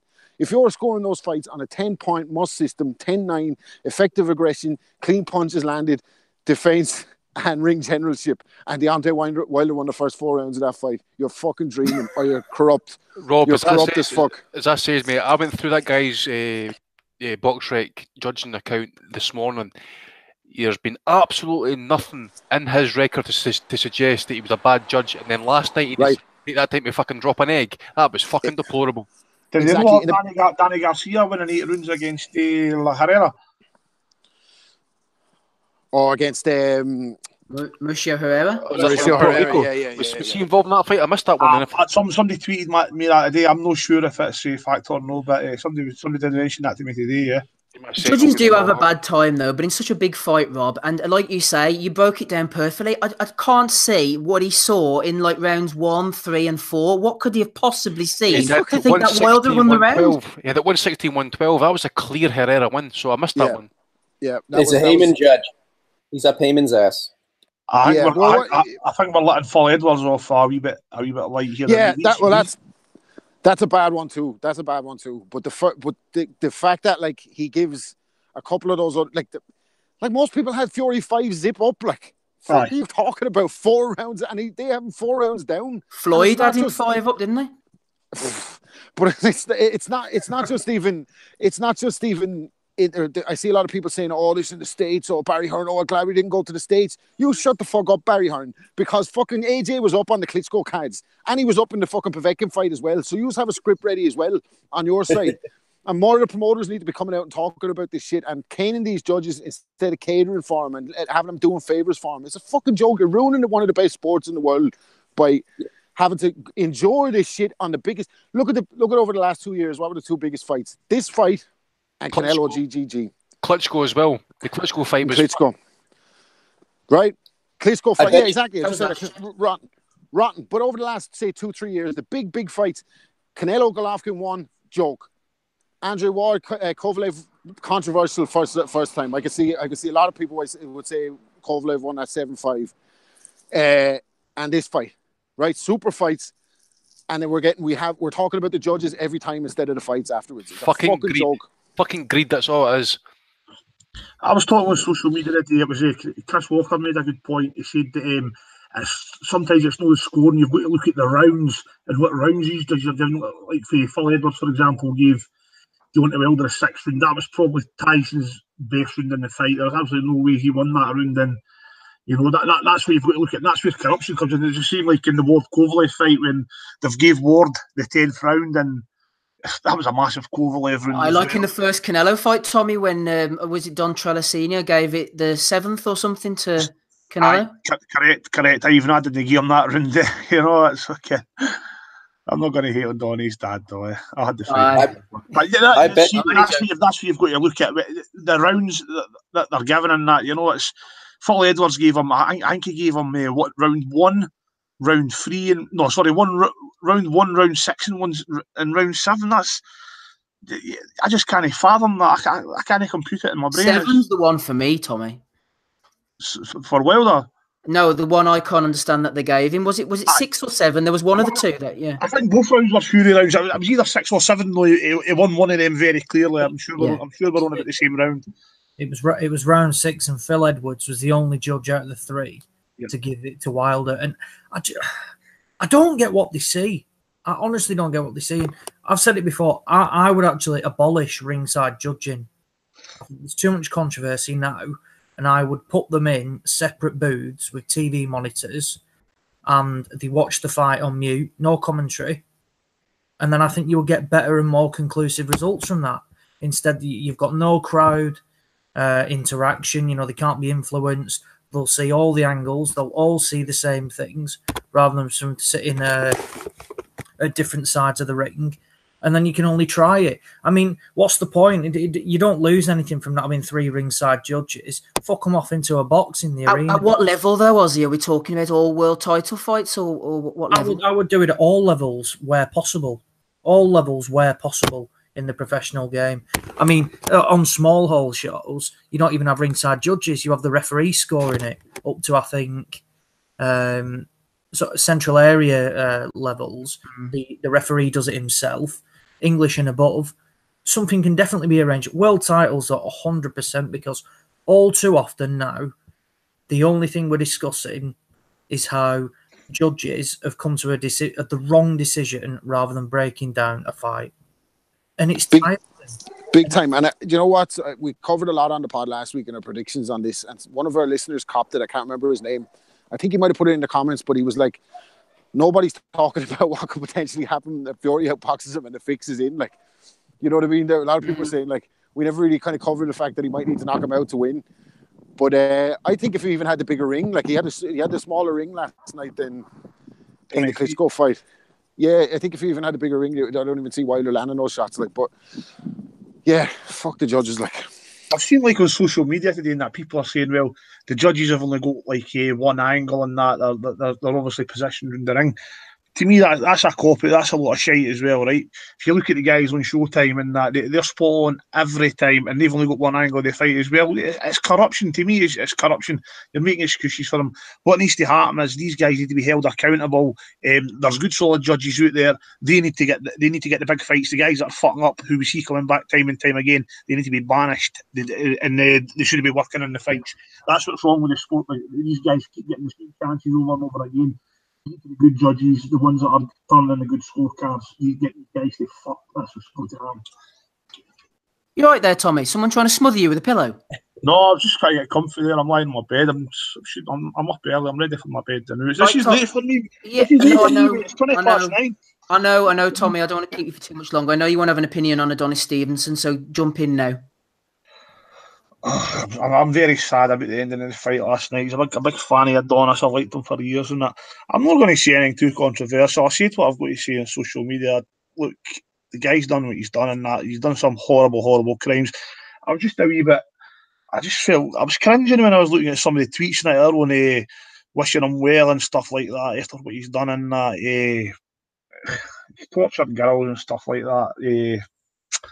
Despicable. I had a wee rant on Twitter about it. I've caught a bit of shit for it. Maybe I shouldn't have said it when he's in that condition, but that's what it is. Just say God made a visit to Adonis Stevenson last night and kicked his fucking arse to ICU. Well, I'm a big believer in karma, right? And he's a piece of shit. What's happened to him, right? If you look at Gerald McClellan, piece of shit as well. What's happened to me. Karma's a bitch, yeah, that's pretty much my point on it. All right, then I'm sure the listeners will have an opinion on that when they listen later on. Tommy, stick around for as long as you can. I know you're flagging over there going into the championship rounds. How have you felt tonight coming back, Tommy, after 3 years out? All the drink, the drugs, the PED bans. Do you feel strong back on the pod? I've got a wee story to tell you guys. I've been on a massive weight loss diet crash for about 6 weeks now. I'm not one of these people to jump on the bandwagons or anything like that, and see I'm inspired or that, but obviously I was right. I've been right into this Fury stuff and all that, and watching what the big guy's done in that, and I says, right, if you can do it, get your ass in your gear. And I've lost about 40 pounds, so I'm just living the good clean man, life Tommy. Living the clean life. I'm the lightest I've been in about 8 years, and the week's flying off about £6-7 a week. As a Gypsy King would say, it's melting off face. So I've just been busy working, doing that sort of shit and living clean. So I plan on coming back. I'm not going to be busy all the time. I'll definitely be back full time at one point. Like tomorrow morning, I'll be up at 4:45 in the morning tomorrow morning. So I'm usually in my bed, lights off about 8 o'clock, fucking about on my phone, just try to get to sleep. So because I need to be up early. So that's how I've pretty much not been on. So, but after Christmas, things should quieten down and I'll go on full time again. Great to have you back on, Tommy. Good night. God bless. Cheers, mate. Cheers, lads. All the best, mate. Cheers, Tom. Right, let's fly through a few other pieces of interest. Ozzy, let's get a quick undercard rundown from you, shall we? We mentioned Ortiz earlier. Joe Joyce got a first-round knockout over Tom Hanks. Chris Arreola won a meaningless fight. Julian Williams won a fight. Robert Guerrero, nobody cares about that. Marcellus Wilder, is that some relation to Deontay? Isaac Lowe as well got a win. Jarrett Hurd. Brave performance from Jason Wellborn, wasn't it? But he was outgunned. What do you reckon? Marcellus is his brother. Oh, it's his brother. There you go. Thanks, Gabe. There you go, Ozzy. A bit of breaking information, which you probably already knew anyway. Steve, just a second there. I got to pull you up. You said Joe Joyce got a win over Tom Hanks. It was actually Joe Hanks. Tom Hanks I was joking, Dave. Oh, okay. I thought you fucked up. I thought you were wasted, Steve. Fucking up is my forte, but no, that was an intentional joke. Go ahead, Oliver. Well, Tom Hanks would have put up a better show than fucking Joe. Absolute shambles he was. The card was garbage, really, wasn't it? I mean, running down, Jarrett Hurd, Jason Wellborn, Hurd on the back of a long layout with an injury. He didn't really show Wellborn any respect. A valiant display from Wellborn, who, I mean, is by no means world level. I mean, if that was Paul Smith in there, he'd be saying he was world level because he competed for 3 rounds with a world champion. Fair play to Wellborn, because you see these guys come in sometimes and they freeze on the big stage, but he didn't. He gave it a go. He let his hands go. I mean, he didn't really cause any problems or anything. And then he got dropped with an unbelievable body shot, and no one was getting up from that. What else did I see on there? Ortiz, Travis Kaufman, garbage. What a waste of time. Just boring. I mean, for me, in my opinion, Ortiz could have got rid of him. Should have been looking to get rid of him after 3, 4, 5 rounds. It just didn't interest me. I mean, regardless of the guy's age, he should be getting rid of opponents of that caliber out the way. Joe Joyce, like we said, Tom Hanks would have put up a better job than Joe Hanks. And there is talk now, from what was mentioned after it, that Joe Joyce is looking to fight Luis Ortiz, which that's a big step up for Joe Joyce, a really big step up, and I'd be interested in seeing that. So fingers crossed that can be made, because I think that's a good fight. Yeah, I'd agree with that. I think that's really interesting fight. Yeah, because I think it'd be interesting, because Joe Joyce, I mean, he looks really awkward and not always great, to be honest, but then the guy can clearly dig. And we've seen him before that when he gets hit as well, he's vulnerable, particularly from the amateur days, that he can be hurt as well. And we all know Ortiz can punch.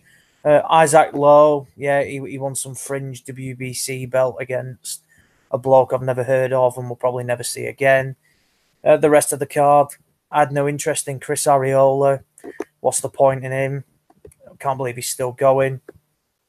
Julian Williams touted as the next opponent for Jarrett Hurd as well, before the Charlo unification fight. So, all in all, I only cared about the main event last night. The undercard was poor, in all honesty, but while I don't agree with it, the main event definitely made up for it in the end. So, we'll just wait and see what happens for the rest of the guys on there. Hurd, Ortiz, Joyce.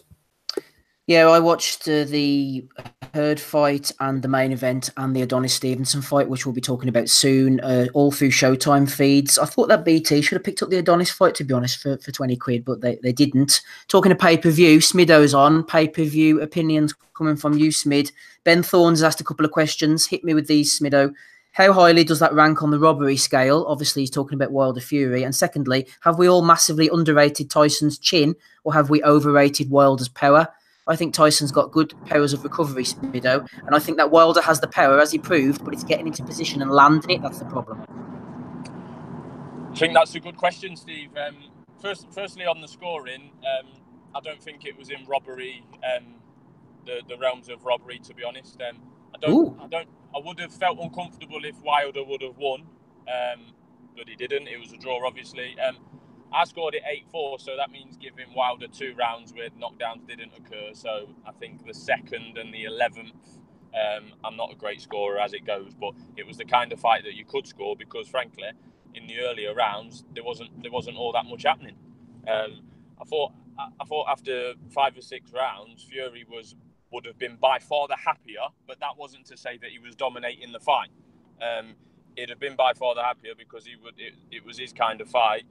He would have, Wilder looked the one that was becoming a bit frustrated, but there was still rounds that had passed up to that point that you could have probably scored for Wilder if they were close. I wasn't, because I thought that Fury was making Wilder miss a lot, and he was landing only 2 or 3 punches around to keep himself in front and take that round just through making the other guy miss and landing 2 or 3 of your own. I think that during the circumstances in the early rounds was enough for Fury to take those rounds. And then the rounds were going by. I think Wilder landed a decent right hand in the 2nd, and as such, that was enough for him to win that round on my card. But then we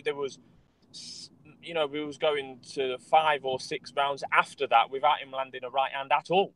And then it got to the stage where the knockdown occurred. And it was almost like, oh, well, that's typical Wilder. We've seen him do it against Ortiz, probably behind on the scorecards. I can't remember officially, but he wasn't exactly dominating that fight, and then brings it out the fire. Spilkart, he wasn't running away with that fight. He brought that one not out the fire, but a a bit of an out of nowhere right hand. So it was looking like a typical Wilder performance. And then we got to the final 2 rounds. I thought how Fury got up from that, I still don't know now. That would have 100% been waved off in England, by the way. 100%. No count would have been administered in this country. Absolutely no way. Great refereeing, but like the first knockdown, Fury tried to casual it out, like he did against Cunningham, and he sits there on his, leaning on his elbow, kind of doing a pose.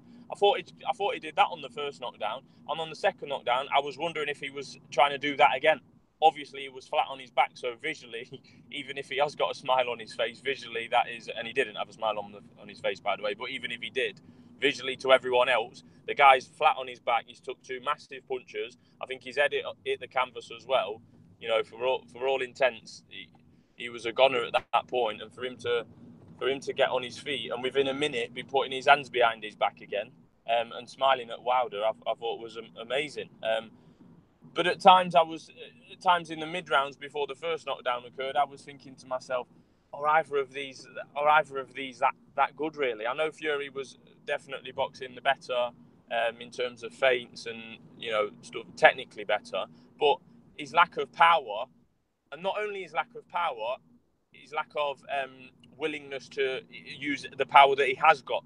Because I thought that Fury wobbled Wilder a little bit at the end of the first. Nothing mad, but I thought that he definitely registered a right hand and a left hook right towards the end of the first round.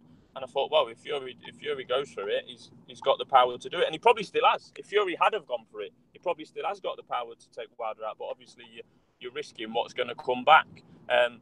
And yet, like I say, Wilder went rounds and rounds without landing the right hand. He was looking tired. He was looking sorry for himself. The first knockdown to me was almost a bit of a surprise. I wouldn't call it a flash knockdown as such. There was punches landed, obviously, but it was a bit of a surprise out of nowhere. And then in the last round to land that, I mean, it's probably the only flush right hand he landed all night, was it not? Next thing you know, Fury's on the floor. So really, on my card, I was only 1 round away from it being a draw anyway. So I'm not going to claim about robbery. And for the second part of the question, probably a bit of both. I think Fury's chin's probably better than Wilder's power. To be fair, he's been in with the 2 biggest punchers that we've probably seen this century in the heavyweight division, and is survived both of them. I would pick Fury in a rematch. To be honest, I think he'll be fitter and wiser and probably go for it a little bit more. He'll be obviously more settled in with his team and stuff like that. But yeah, I've been out tonight, so apologies. I'm in the car and that, so you probably all covered everything that I've said. But it was a great fight. Really enjoyed it. Good stuff, Smitho. Tyson Fury rising from the dead actually reminded me, strangely enough, of a previous Adonis Stevenson fight way back. This is pretty niche stuff. In 2008, I remember watching it at the time against Anthony Bonsante. I've brought up the Wikipedia entry here. They explain it better than I could. It says Stevenson scored a knockdown with a straight left to the head early in the opening round. Bonsante was motionless on the canvas for 5 seconds with his eyes closed, seemingly out of it. Simultaneously, referee Jerry Boland called off the bout at the count of 6, while Bonsante suddenly rose up, strong and alert. Bonsante protested to Boland about the stoppage, insisting he was entitled to a mandatory 8 count. And this is where it becomes interesting. They shouted at each other for a short time, Boland ultimately choosing not to reverse his decision. That was a strange one. He went down Bonsante like he'd been absolutely poleaxed, and the referee saw him at the count of 5 or 6, as they say, waves it off, and then all of a sudden Bonsante just bang opens his eyes, jumps up. He was trying to obviously some kidology, and he said, "I'm entitled to the 8 count." So that Fury was dicing with death a little bit there, wasn't he? Same thing happened in Danny Jacobs' only stoppage loss against Pirog. He was down. It looked like a hard knockdown. He looked like he was out, but he got up and he was up and he seemed energetic. I don't think that should have been waved off considering what happened last night. So a case for giving them the count then, Dave, no matter what condition they're in, or maybe just keep assessing it as per basis? Yes, per basis. Yeah, like look at the eyes, see if he's like rigid and like going into seizures. I mean, I'm not a doctor, so I'm just making this up sort of. But I mean, it's proof that there are cases, regardless of certain situations, there are some cases that it is best to not wave it off. It's a very tough one for the referees because obviously this is something that's crept in over the last, say, 20 years. Because if you look at some of Roy Jones' highlight videos where he poleaxes fellas and their eyes are rolling in their heads and they're on, like, you're clearly not getting up and the referee's still counting. Like, I remember, like, Harold Graham, Jesus Christ, Harold Graham and Julian Jackson, he got the full count, like, before he waved it off. And I was going to mention to you, Rob, do you remember Julian Jackson against Terry Norris? Norris looked like he'd been flipping annihilated, and then all of a sudden he got up and he was, I know he got counted out. He was back up, with his senses. But, like, Reese to me is one of the underrated referees. I remember an Andre Ward fight with Rodriguez where the two of them were being so dirty in the first half of the fight. A lot of it initiated by Rodriguez, but he took a point off each of them, and I cut it all out then for the rest of the fight.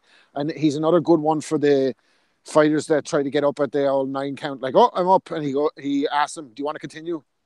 When they're at night, when they're getting up on the half count, like, so he caught fellas out before when they go, no, I don't want to continue. I was only joking. I'm out of this fight. But he's, you know what I mean? He's definitely an astute referee. I'm a big fan of. Right, and look, maybe he had seen him get up already, and he's taken into consideration what Fury's done already in the fight. He's only got a split second to make a decision, and I think every second counts in situations where fighters are really hurt. Like, one more blow or whatever could be fatal. Like, so. He really took a gamble on his career last night, but it proved to be right because Fury's back 30 seconds later, winning the rest of the round. Like, so, credit to Jack, huge credit to him last night for his performance. Right, boys, let's tidy up a few things. In episode 302 of the Boxing Asylum Nuthouse podcast, Dave the Hater Lowback is still with us, Smido's with us, Andy Patterson's with us, Gabe, Ozzy, and Rob Kelly at the moment. Let's get on then, Dave. Quick comment from you on Adonis Stevenson. Talk about an L for me last week. I thought Stevenson would bang this guy out in about 6 rounds. It didn't happen. I'll tell you what, fair play to Gvozdyk. He hung in there. I thought Stevenson was doing pretty well. That's how you finish someone. Gvozdyk, youth was served, I think. Adonis gassed out. Gvozdyk just laid the hammer down, and the finish was absolutely brutal. Absolutely. And that's exactly the kind of step up we needed to see from Gvozdyk at the time because he was in Canada. It had been a competitive fight. I had Gvozdyk ahead. And even though he'd probably should have been dropped as he flew against the ropes the previous round, I still thought that he had rallied and hurt Stevenson at the end of that round.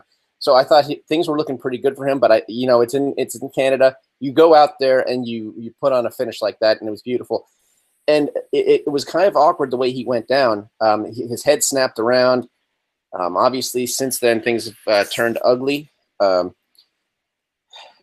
thrilled with the outcome. Ultimately, I'm thrilled that Stevenson lost, and he's no longer the champion to just sit around and fight like fucking rematches with shot to bits. And Farah. He's not going to fight 168 pounders like what's that guy? Tommy Karpense. Oh, that was bad too. Yeah, but there was the other one, Sakio Bika. That was piss poor. And Bika actually made it the distance. But yeah, so I'm glad his reign is over. He deserved to get battered, considering what he did to some young ladies in Canada. And the judge only gave him like 4 years, which is, yeah, so the people judges say... again, eh, Dave? It's always the judges. Judges last night were shocking in that fight, man. Oh, yeah, Jack Woodburn had him way up. See, that's why it's good thing Gvozdyk. We've been calling him Gvozdyk for like months or years, but I think all the commentators last night were calling him Vozdyk, so the G is like silent. I don't know. We'll go with whatever you think, Dave. I'm going to call him Vozdyk because I don't like that G. Right. Yeah, real G's move in silence, like in lasagna and Vozdyk. I think Dave, carry on. It's big for maybe we can. Well, right now it looks like Stevenson's career is definitely over. It's a philosophical, tough position. I'm not going to say I hope he dies or anything like that. I do hope for the best for the sake of boxing alone. But it's stop saying things and pretending you're not saying them. Say it, Dave. No. I legitimately be a real hater. No. I legitimately hope he pulls through. I hope that he. I'm not going to hope he dies. Really in a bad way, then? No, seriously, all seriousness. It's nice to you. I've not been following this on Twitter. Is that genuine? Yeah. From what I've heard, it's not as bad as some guys. Like he's been placed into a coma just in case that he has. Oh, has he really? Right. But yeah. That's so bad. It's pretty bad, but it's didn't know that. Okay. I don't think the brain bleed is confirmed, but it's pretty bad. He was, I think he collapsed in his dressing room. So yeah, I mean, I don't want him to die. No, not at all. Well, as I say, I'm glad he lost, and I'm glad he got busted up. But I don't want him to die. I don't want him to suffer further. I went balls deep on it, right? And I'm going to cop some shit for it, right? But at the end of the day, I'm going to say this. I agree with what Tommy said, right? The guy is a piece of shit, right? Now, God works in mysterious ways, right? I don't care if you believe them or not, right? But at the end of the fucking day, what he did to those girls was absolutely fucking deplorable, disgusting. Right? And have guys like G. Leon Love come out and say like, oh, he paid his dues and stuff like that and all that sort of stuff. I'm sorry, but there's young lasses going out there about there just now who've had their innocence stolen from them for whatever reason, so he could make some fucking money. Right? Okay, he might have recanted, paid his dues and all that sort of stuff, but at the end of the day, man, fucking the big man's come up here and fucking, really kind of paid him hard. I say, I don't want him to die either. But my thoughts go out to his fucking family if he's got any children and that as well.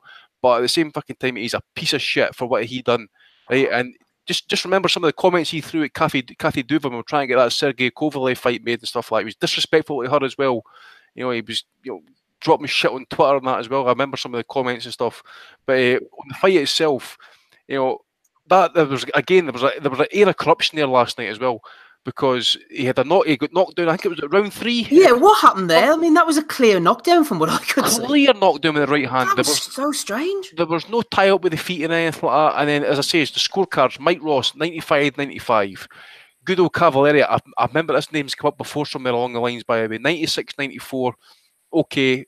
Stevenson was landing a few shots. He could have had a knockdown called for him when Gvozdyk went into the ropes. That should have been a knockdown as well, yeah. He almost dropped him when he dipped the knees of Gvozdyk, and then he kind of grappled on. But the 98-92 scorecard by Jack Woodburn, that is, again, blatant corruption. Again, it's clear Stevenson's been given the benefit of doubt in any close rounds there. In the end, I thought Gvozdyk, it's kind of basic, you know what I mean? He's very straight with his shots. He's always shown the 1-2 very, very straight, but he stuck to the game plan. He circled away for the left hand as much as possible. But and he finished the job. I was absolutely delighted to see Stevenson get knocked out there last night. It's really unfortunate, what the situation is. He's collapsed or whatever stuff like that. But let's not beat about the fucking bush. That guy is a piece of shit, right? And people kind of like revisionist history and all that sort of stuff. People say the exact same thing about Gerald McClellan. Okay, he fucking killed dogs and he ran over flamingos and he's fucking Cadillac and all that sort of stuff.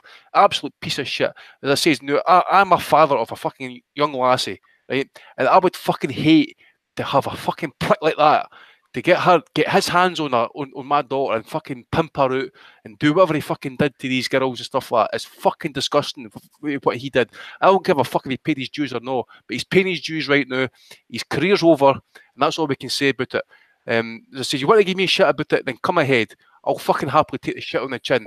But what he did was fucking disgusting. Okay. It's very hard to argue with Andy, honestly, and he did not seem like a guy who had repented over the last couple of years. He seemed like a guy who was just happy to be out of jail rather than a guy who was remorseful. Ironically, though, Tony Bellew's comments on this, Tony's kind of a guy for black and white medieval justice. However, he has said, after all of that, my thoughts are with Adonis Stevenson right now, who is in critical condition in hospital. I hope he comes through okay. Prayer hands emoji. We had a comment. We had a comment in from Niall O'Connor, actually, Rob, which was a bit rough. But Niall O'Connor jumps in. He says, "Now that Adonis has been cabbaged, how long till Eddie Hearn tries to make the Bell rematch?" He just took the words out of my mouth, and I said, "I better not say that one." I was just like, Niall O'Connor said it for you.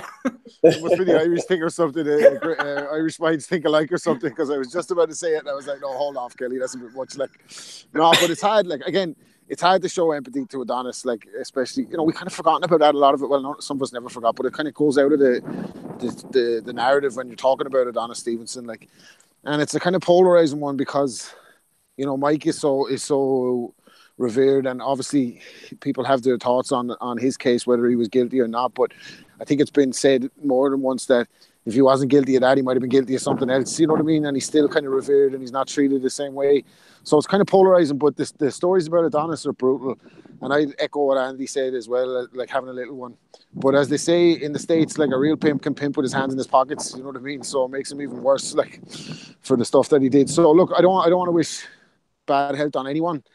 That's not up for me to make a call on. Like it was a pretty shocking knockout, and he may end up in a very bad way. So I think kind of less said about it from my point of view. At that is the better.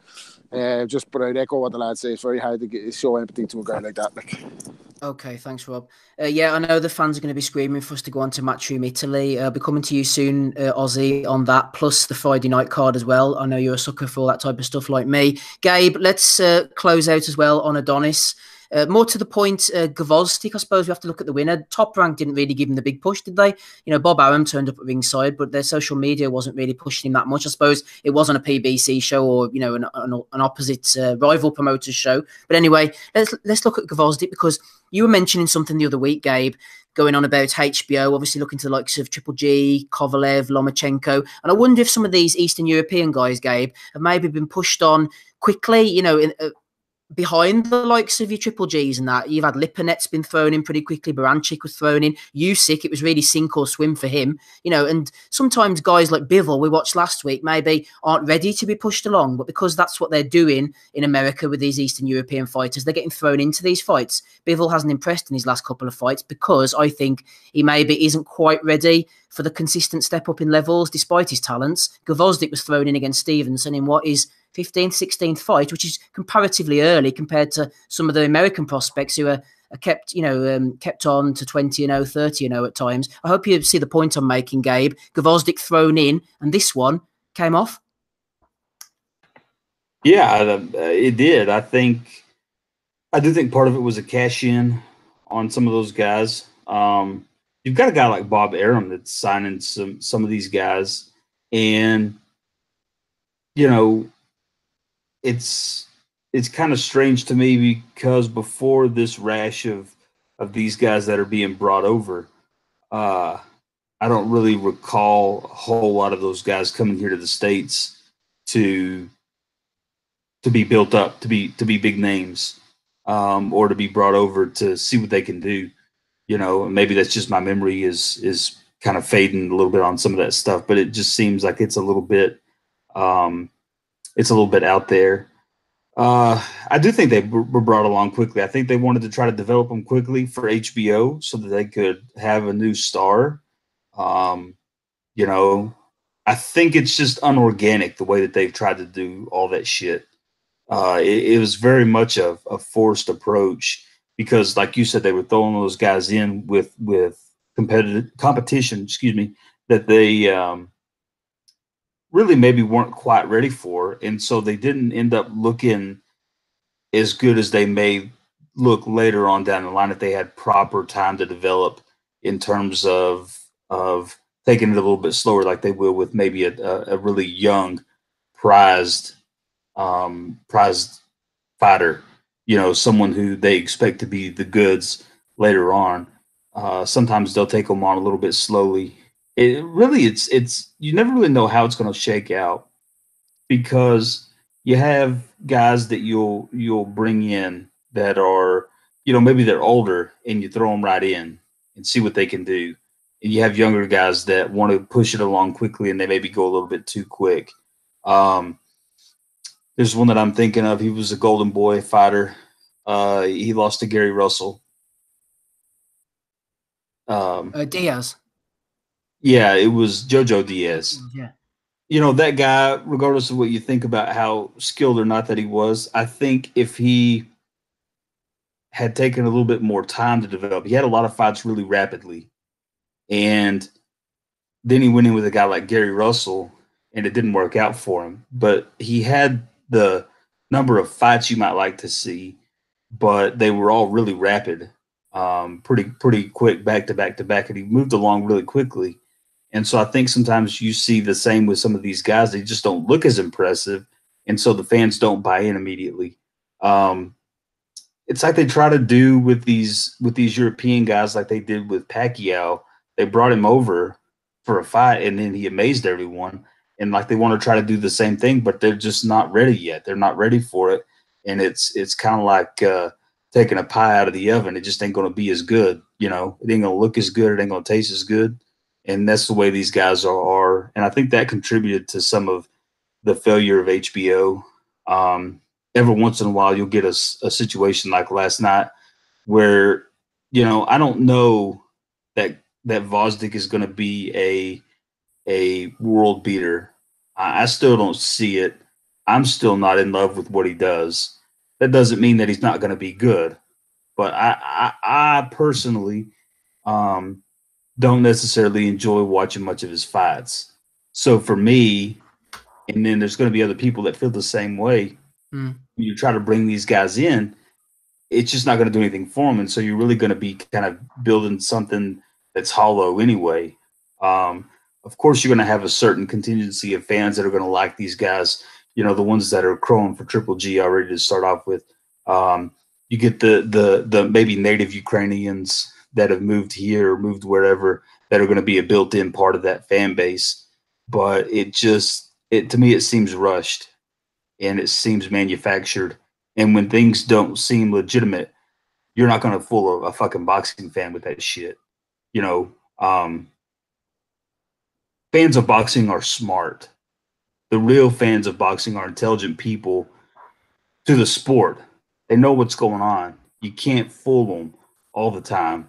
You may be able to pull the wool over their eyes for a little bit, but you're never going to fool us completely because eventually we're going to catch on to it. We're going to see it. Andre Berto was a great example. HBO was paying him shit tons of money to fight nobodies and to look good. And then when he started stepping up a little bit, he got beat the fuck down.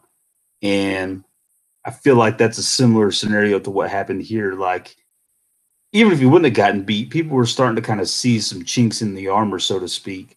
And so I feel like it's a similar scenario here. You're just not going to fool everyone. And again, I'm not saying Vosdick's not going to be great. Time will tell. But it just will turn certain people off to certain things because they haven't been impressed before. I'm much less likely to view a fight of Sergio Mora than I am of, I don't know. It really, you can put any other fighter that I like in there. Yeah. Anyway, whomever. Because I haven't been invested in him. I don't care about him. I don't like what he does. He's not entertaining to me. And there's been a history of that. And so it's going to be the same thing. Like, I haven't enjoyed anything that Vosdick's really done until last night. And so even still at this point, it's a minimal investment for me to make. If there's nothing else on, yeah, I'll tune in. But I was much more pleasantly sitting back waiting for this to happen, for the big Fury card to start, watching the pre-fight hype that was on my television, you know. Just because I'd seen Vosdick before, I'm not invested. So I forget what your original question was. I think I got way off track here. Need to leave a trail of breadcrumbs, Gabe, before you went off on that path? Yeah, I think so, because I got too far off on it. But yeah, I don't know. I don't really like what they did with trying to bring all these guys in. But it was an impressive performance. I guess I'll go there with it and give my thoughts on what I saw afterwards.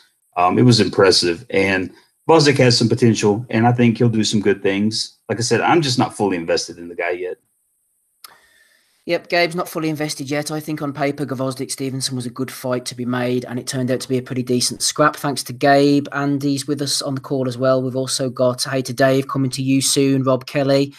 Smido coming to you soon on the build-up to the BT cards of Wilder Fury. Toby Hines got a question for you. Stay tuned. Also, Donny, got a bit of Kell Brook coming your way, so don't get running off too quickly. Ozzy, before we do so, let's wrap up the bits and pieces on Friday night. Not so much the performances of the respective protagonists on each of the Matchroom Italy card and the Scotland MTK card, but about the movers and shakers, really, I suppose, Donny, where they go from here. Joe Hughes getting a good away win, split decision against Andrea Scarpa for the European title. Devis Pachiero lost to Martin J. Ward. Fabio Turchi knocked out the returning Tony Conquest. And over in Scotland, the show that I actually watched, Okashir Farouk winning the British title against Ian Butcher. Lewis Benson lost to Turo McKenna. And a decent scrap, actually, between unbeaten Kieran Smith and Evaldas Korsakas. Kevin McIntyre as well, training as a judge, former British light welterweight champion, I think it was. Lost to Kell Brook in a round, actually. He's training as a referee now. Anything for Matchroom Italy or Glasgow on Friday night where these guys might be going, Ozzy? I'll start in Italy. I landed back on Friday night, so I didn't watch it then. Watched it on Saturday, I think, before, just while it was on in the evening. And I don't get why they're going there. I mean, there must have been about 500 people there. The card itself was just, Tony fucking Conquest headlining a show. I mean, I think he'll pack it in now. Good win for Joe Hughes. I like this lad. He's done it the hard way. He's a prime example of how he's had no backing from any promoter whatsoever. Only opportunities to get, so when he's in the away corner. And he's gone away, and like I said, he's the European champion now. And he has a physical impairment as well. I mean, doing it the hard way. I think his right arm is shorter than his left arm. I forget the disability he's got, but I mean, when he was born, he was told that he wouldn't really be able to walk. Never mind compete professionally as a boxer, and he's not bad as well. He's pretty decent. And naturally, your European title now will open up some good opportunities for him. So fair play to him. Martin Ward, decent enough fight with Boshiero, actually. We've seen him before. I think he lost to Stephen Smith, didn't he? And Ward boxed well at times. I thought a couple of the cards were, the one that was to Boshiero was wrong. And I thought the 115, 113 to Ward as well was a bit close as well. But fair enough, a decent win. That Turchi, I mean, yeah, he knocked out Tony Conquest, but Conquest didn't really do anything. I don't know. I don't really know why Matchroom have gone to Italy. It's a really strange place. Selling the project on Tony Conquest returning as well. No, yeah, this is what I mean. It's just really weird. What a random show. And then over in Scotland, that I like that Cash Farouk. He's decent. I really like him. Does Cyclone have is it Lee McGregor who's at bantamweight? Is that who it is? Yeah. He's with Cyclone. Yeah. I would like to see that fight. I think even Lee McGregor actually mentioned it on Twitter and that, there's something along the lines of we need to get this fight made, or we'll see who the best is, so to speak. Yeah, that was his first defence against Ian Butcher. I mean, I'm not really high on Butcher. I mean, I've seen him before and he's okay, but Farouk really dominated him and I was impressed. So I think that would be a good fight, that. He wants to win the British title outright as well, so I'm sure McGregor, I can't remember if he boxed an eliminator for it, so hopefully that gets made because there's no reason why it can't.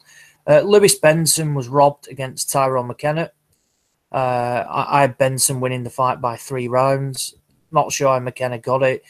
Weird one, McKenna. Doesn't utilise his skills. Big, tall lad, decent range, can clearly box, and just loves to get into a bit of a war. And he was caught regularly. And for me, he didn't do enough to win the fight. He got one on the cards. The referee scored the fight. And Kieran Smith and Evaldas Korsakas, I think he's managed by Steve Wood still. He was a last-minute replacement for this fight, and that was a good scrap. That really enjoyed it. Korsakas is another one. I think he came over from Lithuania originally. Decided to go on the road. Was probably a bit too good to go on the road. To be one of these journeymen, because he's got a decent style and he can clearly fight as well. I like him. Beat Vassell, didn't he? He stopped Denton Vassell in I think relatively early. I think a couple of rounds. Good fight. It would have been interesting to see if you'd had a longer camp as well. Because like I said, it was relatively close. I didn't see the rest of the undercard, but I saw David Brophy was against that Charles Adamu. I can't believe Adamu's still going. Oh, no, I watched him against... Who was he against? Carl Froch in 2002. Oh, yeah. He was on recently, and I mean, he looked all over the place, Adamu, with no balance, nothing or anything. He looked fucked. So, I mean, God knows how he's still going now. He's just clearly getting a few quid in the bank, before he packs it in. But, oh my, Brophy was up at light heavyweight for that. Surprised me. Anyway, no, but, I mean, they're okay, these MTK cards, aren't they? I mean, it's a shame because they put the fights on and they keep collapsing at the moment. people keep withdrawing. So fingers crossed they get a bit of luck, because they're doing the right thing. They're matching all the lads together, and considering they probably own 75% of British boxing with either management or like promotional deals, it makes sense to get all their lads in together, doesn't it? Yeah. It definitely does. Exactly. If you're going to own them all, at least put them in against each other. I completely agree with that. Right, Andy. Before we go to Donny and look to the things next week, and then move on to a quite stacked Bellew of the Week portion, let's go to Australia on Friday night. Only $60 for this pay-per-view. Anthony Mundine, the heaviest knockout in his career since Hands of Stone Sven Otka smashed him in, oh God, what would it have been, about 2001, something like that. That was a while ago, eh? Mundine's still going. Some people are saying the fix was in. Maybe the greatest Australian quick job since we've had a few, haven't we? Last fight wonders. Bob Mirovic quitting against Matt Skelton. Paul Briggs going out with a phantom punch against Danny Green. Was this another phantom punch incident, Andy? I said that at the time. Probably it was. I'm an absolute Mundine hater, but I just think maybe his punch resistance is absolutely short. I mean, he's been, how many fights he's had? He's had well over 50 fights. 56. 56 fights. I mean, quite a few of those have been knockouts as well. Some of those defeats that he's had in that as well. I remember like the guy Gareth something. Garth Wood. Gareth Wood. I think he knocked him out in something like 4 rounds or something. He'd lost the first fight, hadn't he, to Wood? Aye. And you say, like, I mean, I remember Michael Kessler pounded. I mean, I'm a big Kessler fan, people know this. Kessler went over there and fucking pounded on him for 12 rounds. Schooled him, pounded him. I mean, I swear to God, it was as much a beatdown, but Kessler at that point was at his peak, and he was jabbing and right-handing him. He just absolutely kind of handed him an ass beating. I think part of me thinks it was maybe a dive job, but I think if you look at it in absolute slow motion, you can see the eyes just literally glaze over as soon as the left hook lands.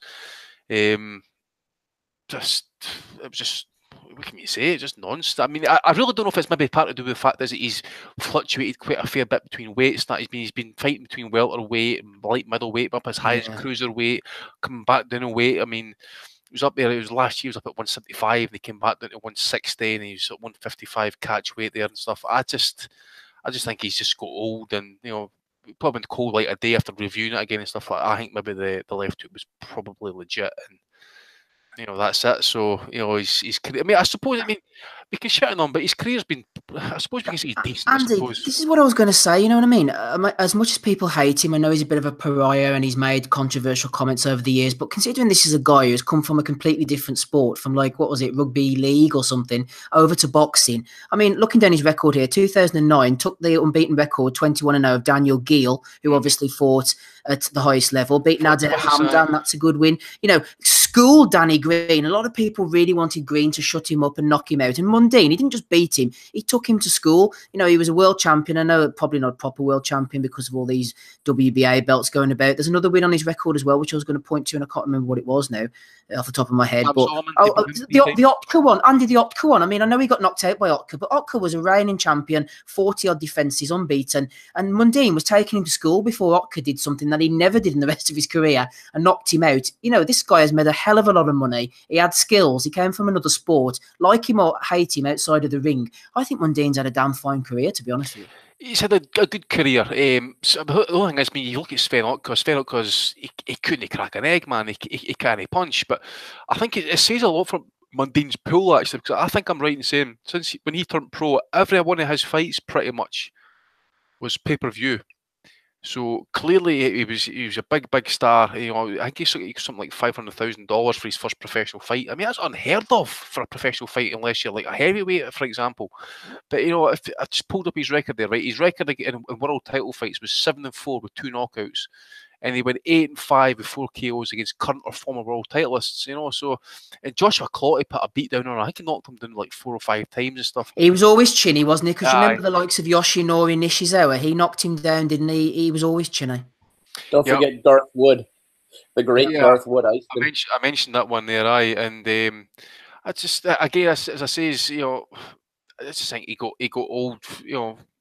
He was old. He was done and past it way before this. By the way, I mean, Chris, I think maybe the the back end of his peak or his prime or whatever his career was left, and that was probably the Daniel Gill defeat when he claimed he'd won the fight. I would say that, I would say the Gareth Wood defeat was an absolute freak of nature. I would probably say that because he did come back and he won the rematch. He knocked Wood down, I think, in a few of those rounds and stuff. But I just think, after the Daniel Gill rematch in 2013, I think it was, that was the end of him. But he kept going on for 1, 2, 3, 4, 5, 6, 7, another 8 more fights. And then the end it's just like everything else, isn't it? It's just like a fighter's got too old, and then the end he had to get knocked out the sport and punched out the sport, and then to finally say enough's enough. But as he says, we can shit on him all we want. He has been a bit of a prick at times and stuff, but he has fought for Aboriginal rights, which is an issue in Australia. I've got family out there. As an issue, so there is a bit of racism as well involved in that type of thing. So there's a lot of racism. Yeah, so I've got to probably say applaud them for standing up for Aboriginal rights and stuff. And but at the end of the day, a decent career, but as what it is. He's not going to be a Hall of Famer and all that type of stuff. But no, but considering comparatively, I think decent career. I think so. Yeah, as Hater Dave would say, well done, Chalk, mate. Great job. Let's have a look. Saturday the 8th of December, going into next week's fights now. The HBO is out of boxing world tour continues with Cecilia Brækhus against Alexandra Lopez. HBO are televising this. This is the greatest end to boxing, I think, that there's ever been from HBO. They keep on going for some reason. I mean, I thought they were out of this sport, but here they are showing this fight. Clarissa Shields as well against Femke Hermans. This is bound to be a great one, isn't it? HBO, man, they're going like free sports TV at the moment. Anyway, let's move on. Let's not get bogged down in that. That's real hate. It is though, isn't it? I thought, Dave, I thought they were supposed to be out of boxing. I mean, what's going on? Well, they were the broadcasters in the movie Creed 2. I know that was probably shot a while ago, but maybe what's they want that got to do with anything? They hung about long enough to get that out there, I suppose. They're the gold standard. Well, see the other thing. Well, they're going to bring out another. They're going to bring out an Ali documentary. I mean, fucking a Muhammad Ali doc. I've got 8 Ali documentaries on my hard drive. How many more fucking documentaries do we need on Ali? We fucking know everything we need to know about the man, for fuck's sake. Yeah. The HBO getting out of boxing is like, when the Eagles do one of those farewell tours. You can check out to boxing, but you can never leave, don't it? Shit got bad with Ali documentaries when they made a documentary based on secret telephone calls that he used to record. Like, fuck me. Like, you know what I mean? Like, how much more? You're dead right. Like, how much more of a deep dive can you do into Ali? Like, I mean, I remember they find out like he was. They even made a film about the Supreme Court case when they finally got his license back. They made a film on that with Danny Glover for Lethal Weapon in it. Seriously, I've got a copy of it. Do you know what I mean? They even have people not seen The Greatest? Not seen The Greatest movie of all time? Talking about boxing movies. What a performance playing himself in The Greatest. Sonny Liston is the guy that used to be in Magnum P.I. Lets off the gun in one of the scenes, and I saw someone on Twitter think that was Liston shooting a gun. Muhammad Ali. So well, there you go. They're showing this Brækhus fight anyway. So let's move on and finish up these last points. Donny, we're coming to you on Kelbuck. Toby Hines was in touch, actually. I wanted to give this question to Smido or comment, but Smido's gone. So a little side note, thought for the pod, says Toby Hines. How refreshing has it been watching the build-up to a real fight? He's talking about Wilder Fury, with real boxing characters giving honest thoughts on the YouTube channels, listening to Bo, Spinks, Holyfield, Lewis, Roach, Hatton, Andy Lee, and a dozen other names talking boxing, rather than the likes of the company man Johnny and the other fucking arsehole shills like Macklin, Bellew, Hay, etc., all towing the company line and talking bullshit to sell an event.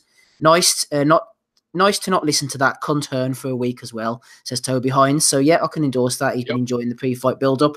Andy, fair comment from Toby, some real boxing chat. Absolutely, mate. I even had John Evans even flagged somebody up as well for Bellew the Decade for his comments for saying why they peeling out these people and that. People need to remember these guys were peeled out decades ago. I mean, great fighters, absolutely, brought out to like say introduce themselves and shake hands with the combatants before fights started and stuff like that. So this is nothing new, but Toby's bang on the money there. Well done, Toby. Right, Donny in Sheffield next week. This is a bit of a strange card. Anthony Fowler's still waiting for an opponent. Josh Kelly against David Avanesi, and he's a decent fight, actually.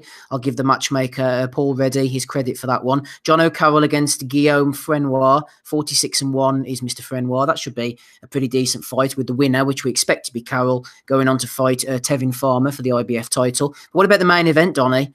I know you're a big Amir Khan fan. His sparring partner, I suppose verbal sparring partner, Kell Brook, is in action against Michael Zarafa.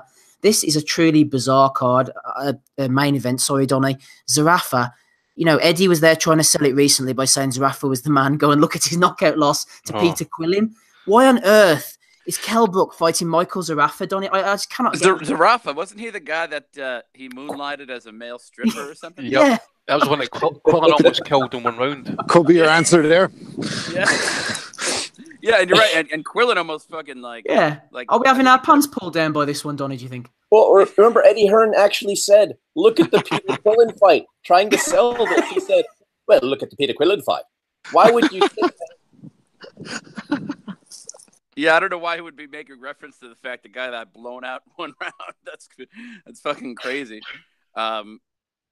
But anyways, yeah, I mean, look, I mean, the dude obviously. Well, the thing is that I think when Quillin fought him, they dragged him up from 154, and Quillin was already pretty huge for 160. So I mean, he looked like a much tinier man in there, and he got blasted away, and so coming back down to his natural weight, he might look a little bit better. But that being said, I mean, whatever you think of Kell Brook, he's obviously light years ahead of him in terms of skill and in terms of the competition that he's been in with. So, I mean, I imagine that Kell, just basically be trying to do an audition for the, forever in the future Amir Khan fight. Maybe it'll finally happen. Who knows? But I think he'll just be trying to look good and score a big knockout in front of his hometown fans in order to, build more demand for that fight. So I think that's all they can do, and that's all that'll happen. No interest from Donny then. Right, let's move on. I'm not going to spend any more time on this shite. To people saying that Kell Brook is the number 154 fighter in the world is just, I'm not even going to dignify that. Right, Madison Square Garden Theatre. I'll open this to the floor to anybody who wants to talk about it. We're going to give it a couple of minutes max, though, because of our time restraints. Vasily Lomachenko. This one's crept up on me. Me and Ozzy were looking before the pod started, actually, about fights. Sandy, you can jump in first. That were coming up next week, and I'd forgot this was even on against Pedraza. I'm not averse to it, to be honest with you, because like I said before, Lomachenko's keep busy fights against world champions, so you can't really fault him for that. Isaac Dogbo on the undercard, we always love a bit of him. Teofimo Lopez, decent fight against Mason Menard. Menard is an exciting fighter, but he fights with his chin first. He will get knocked out with a highlight reel knockout. Top Rank have done this on purpose, made that fight. They know exactly what they're doing. Tell me about Lomachenko Pedraza, Andy. It's going to be pretty from a Lomachenko point of view, I suppose, but not so much from Pedraza. Yeah, well, he's just wondering what kind of, how I dare say Loma's going to work on a few things. He's coming off surgery, for example. Pedraza, okay, he looked, put it this way, he stuck to the game plan against Beltran, but we all kind of agreed that Beltran was probably faded and past his best by that point. But it was a good win for him. It sets up this opportunity, and that's what it is. We spoke about, Ozzy spoke about Jason Wellborn last night, and that he gave it the best he could. I hope and expect Pedraza to do the same, but yet you think in the end, Lomachenko is just like even a level above. We're talking like fucking skyscraper levels above Pedraza and levels of terms of quality and boxing IQ. Teofimo Lopez, name again rings a bell. I think I was quite impressed with him in one of his fights, and I forget who it was, but he fought William Silva recently, didn't he? Who'd boxed against Hideo, yeah. Right, and obviously, you know I'm on Isaac Dogbo training. That I don't know if anybody listened to the Radio 5 Live podcast with Mike Costello. We had an interview with Isaac Dogbo. I actually heard some interesting information. After this fight, Isaac Dogbo will have paid back all his debts that his dad will have paid back all the money that he'd actually loaned from people in order to kind of boost his career. obviously kind of like get him into like amateur events and stuff like that. So I don't know how much money we're talking about here, but he said that his dad had loaned money from people, and after this fight, all that money will have been paid back, and then he can start making money for himself and stuff like that. So I thought it was a really good story actually. So it just shows that his dad, well, it's an African way I think thinking, I suppose, that, the parents really put everything in at their kids, like education, sports, and all that type of thing, and it seems to have paid off for them. So that's a really good news story. So obviously, Dogbo, I want to win. I'm on that hype train, and I want to see some of the unification fights made. So I'm looking forward to seeing Dogbo back in action again and stuff. And again, I expect and hope Lomachenko's going to win this fight by stoppage. And that, because again, as I say, it's levels above in anything we're going to see. So, and again, as well, we're going to get some of the titles unified in that as well. So that's probably one of the biggest pluses out of this fight as well. Right, if anybody wants to say anything about Lomachenko, unmute yourselves now and I'll try and sort you out in order. Dave? This is some shit that which I don't know, is the WBA. They've mandated, it was announced this week, and Eddie Hearn was all proud about it, that they've mandated Anthony Crolla be the next man to face Lomachenko if he comes through this very tough test. This is some shit. I think he should just throw the belt right in the bin. If that is not worth it at all. Okay, glowing endorsement from Dave. Gabe, you got anything to say about this Lomachenko-Pedraza fight? I'm actually thinking it might be a little bit interesting for a little bit. Pedraza has a good reach and height advantage, and so, or well, at least I believe he does. I haven't checked the official stats, but just going off memory, he should be a little bit taller, have a little bit more reach. He's a pretty basic guy, so I don't really think that Lomachenko is going to have too much trouble with him. But I think there could be some interesting moments where we see some chance for Pedraza to keep him at bay if he can land a good jab. Now, that's going to be the trick, though, because of that head movement and that footwork of Lomachenko. But I think it's going to be a little bit interesting and fun to watch for a little bit. Of course, it'll be fun to watch because in the end, he's going to get to Pedraza and put him down. But I think that'll be good. And the other comment that I had was also fuck Eddie Hearn and the WBA and Gay J as well. One more time. Oh, that's not very nice, Gabe. Oh, well, I guess I'm not a fucking nice person. War Gabe. Guess not. This is my new battle cry. So if there's going to be any comments to get made, that's what it's going to be. Eddie Hearn, AJ, Alabama. Anybody else getting it from Gabe tonight? Goodness knows. No, not necessarily Alabama. I mean, they did for a minute, the Alabama football team, but not the state as a whole. I don't have anything against that. The whole state of Alabama or the people there. Just the fucking football team. Okay, Gabe, thank you. Well, let's get on to the Belly of the Weeks and then we shall finish up. We're doing okay for time tonight. Thank you for sticking with us, everybody, and listening belatedly. Not live. Not live. Right. Wait. We're not live?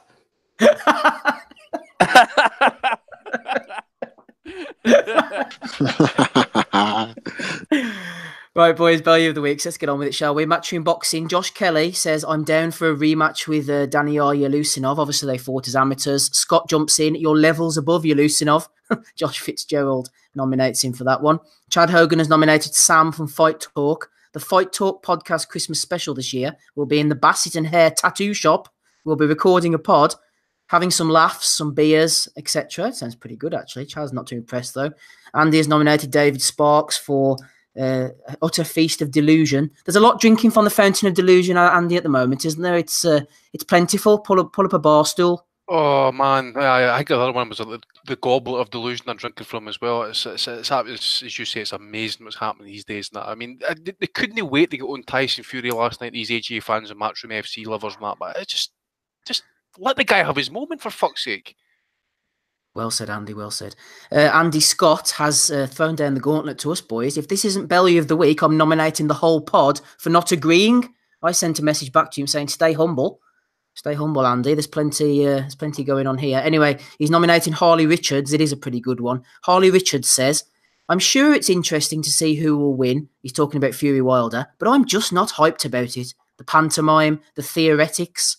I don't know what that means, etc. More interested in other fights, says Harley. What type of fights is he interested in, guys? Dillian White against Derek Chisora for a start. Anthony Fowler having a title shot. Anthony Fowler having a title shot is more interesting to Harley Richards than Fury against Wilder. Maybe Anthony Crolla versus Lomachenko. Real excitement! ! Is he fighting next week, Fowler? Yeah, against TBE. What the fuck? That's a Matchroom bot account right there. Harley Richards 0. Well, he's yeah, pretty much. Harley Richards L, it should be, I think. But there you go. Anyway, Andy Scott has laid down the gauntlet. That's going to be hard to beat. Michael Benson says, Michael Benson is tweeting about Kell Brook, actually. Kell Brook says he feels reborn under new trainer John Fuchs and is targeting multiple fights down at welterweight. John O'Donovan mentioned that one. Yeah, John Fuchs, I remember him actually as a fighter, the Fireball. He was an exciting fighter from Sheffield back in the day. What have we got here? Fergie has nominated Derry Matthews, talking about Tony Bellew. Build a statue, what he's done for boxing in this city. No one will ever do, says Derry.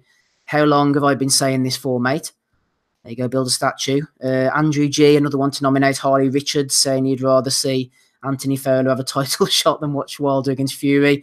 Ian, Darren Neal have also nominated him. Loads of people coming in here. Women's Music has nominated Lee Ali. We're talking about the World Boxing Super Series here. Final steps in setting up the masterpiece for early 2019, says Calla. And Lee jumps in and says, Inoue versus Taylor. What a final that would be. Hashtag Ali Trophy. So Naoya Inoue against Josh Taylor. That would be a good final, wouldn't it? I suppose, Andy, you know? That would be the biggest weight gain since fucking Tyson Fury.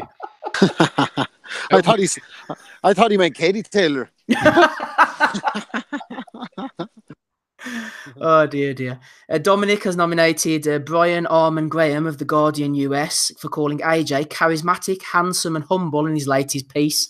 Just shows how effective Sky and Matchroom have been. It sounds like something Dr. Joseph Ajay would come off with, wouldn't it? Latchkey Kid has nominated Floyd. I love the country of Tokyo.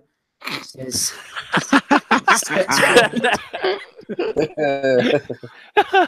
What a legend. They missed the full sentence there. He said, I love the country of Tokyo. You know, at the end of the day, I've made smart investments. Aye, what happened? He just paid a $400,000 fine for the Bitcoin fucking promotion that he was doing. Isn't he like a robot though that's just triggered with like 4 or 5 key catchphrases? He just fucking blurts them out one after the other incoherently. You know, at the he's end of the fucking day, useless. It's about making smart investments. What is, asshole? We just asked you who we thought would win the fight. Floyd's class, isn't he, man? Oh god, that's up there where he's with double glazing windows fucking advert. With no windows in the ad. He's starting to appear nearly every week, though, isn't he, Floyd, on Bellew of the Week? Fair play to him. He's good value. Like, right, let's move on. Rob Stirrup has nominated Lee Westcott. He's talking about Fury Wilder. Shit weighing. Showtime don't do it like Matchroom Boxing, that's for sure. Oh God, where do you even start? How do you do a weigh-in? I mean, like, there's only like a couple of ways to do it. The razzmatazz of the scales, Donny. The lighting effect and all that sort of shit. Honestly, fuck, man. As if Eddie Hearn's in charge of weighing, eh? He just fucking hosts the bastard thing. Danny Robslowski has nominated MTK Manchester for calling Derry Matthews a former world champion. Yeah, I saw that one. Hey, Steve, I like the way the what is that? I like the way that Marbella does the way. I like the way they do everything, Donny. Great crowd. I like a little gunfire.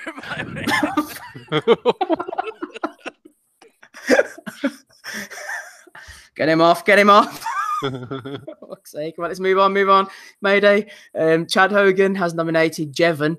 2 great matchups. Well, I don't know the context of this one, but anyway, let's nominate him, shall we? Joe has nominated Mose Doorbell. This was quite interesting. Mose Doorbell applied to become an anti-doping officer with UCAD. Yeah, I've seen that.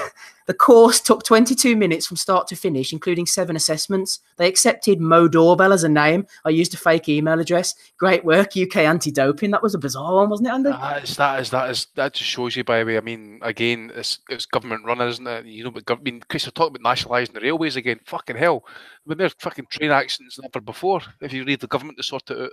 Jesus Christ. Tyson Huey, obviously innocent. If this is the crowd who are doing the testing anyway. Dean Glover has nominated Freddie Roach. Tyson's going to win by knockout, says Roach. Tyson punches very hard. Clarissa Shields. Oh, I'll tell you what, Clarissa Shields has been on great form this week. This is the first one from Erislandy Lara. Clarissa says, my resume, my skills, my accomplishments are on the exact same level as Vasyl Lomachenko. I'm just in the women's division. I have 3 of the belts at 160 in 7 fights. I've fought nothing but world champs and beaten them. I'm going to be undisputed next year on the middleweight. No, I'm the MF, the motherfucking GOAT. the GOAT. The greatest woman of all time. Fuck off. And you know what? That could all be true and still nobody would care. Yep, she's the GOAT, Rob. She's the GOAT. Then nobody would care. She could be fucking. She could be the second. She could be like 2 Lomachenkos, and nobody would give a shit because it's women's boxing. Sorry. My missus literally within punching distance to me, by the way, and she would agree with me what I say. Is women's boxing shit. It's not got the depth of talent, and it's not got the fucking fighters. It's boring to watch.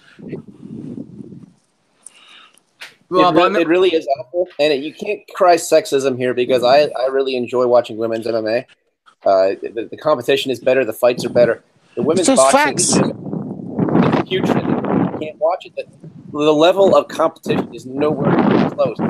Clarissa's like a legitimately good fighter. She should be fighting in the men's division. See how that goes down. If that is true, and she is the female version of Lomachenko, I want to see the female version of Salido hand her first loss. That could be Savannah Marshall. Aye, but the thing is, though, Salido wouldn't be able to punch on the bollocks. The Falcon Punch. The Falcon Punch. There we go. I might like to see like Clarissa Shields versus Inoue, right? So he's giving away like 50 pounds. But, he'd rattle G-spot, eh?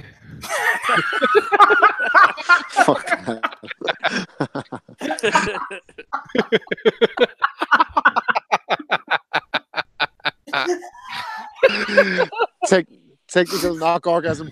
Oh, Christ, I can't be on bluffing main joke. Fucking hell. Okay. Sorry. Groat. Oh god. Rob, I'm going to store you as the Groat, the greatest rapper of all time. What about that? Well, the GOAT, actually, that phrase came from hip hop. That's an LL Cool J phrase. He called himself the GOAT, greatest of all time. So, borrowing from hip hop. But Clarissa has another one coming up. Sure, I'm Steve. No, she does. Don't worry about that. We're getting there. Right. Sam, our friend over at Against the Ropes, has nominated Gareth in Blythe. Amazing how generous some media coverage of Tyson Fury is. The man's a proven jugs cheat, says Gareth. Yet he gets generous coverage as if none of that matters when compared to the constant scrutiny of clean athletes like Chris Froome or Bradley Wiggins. It's hard to explain, says Gareth in Blythe. At People of the UK is his Twitter handle.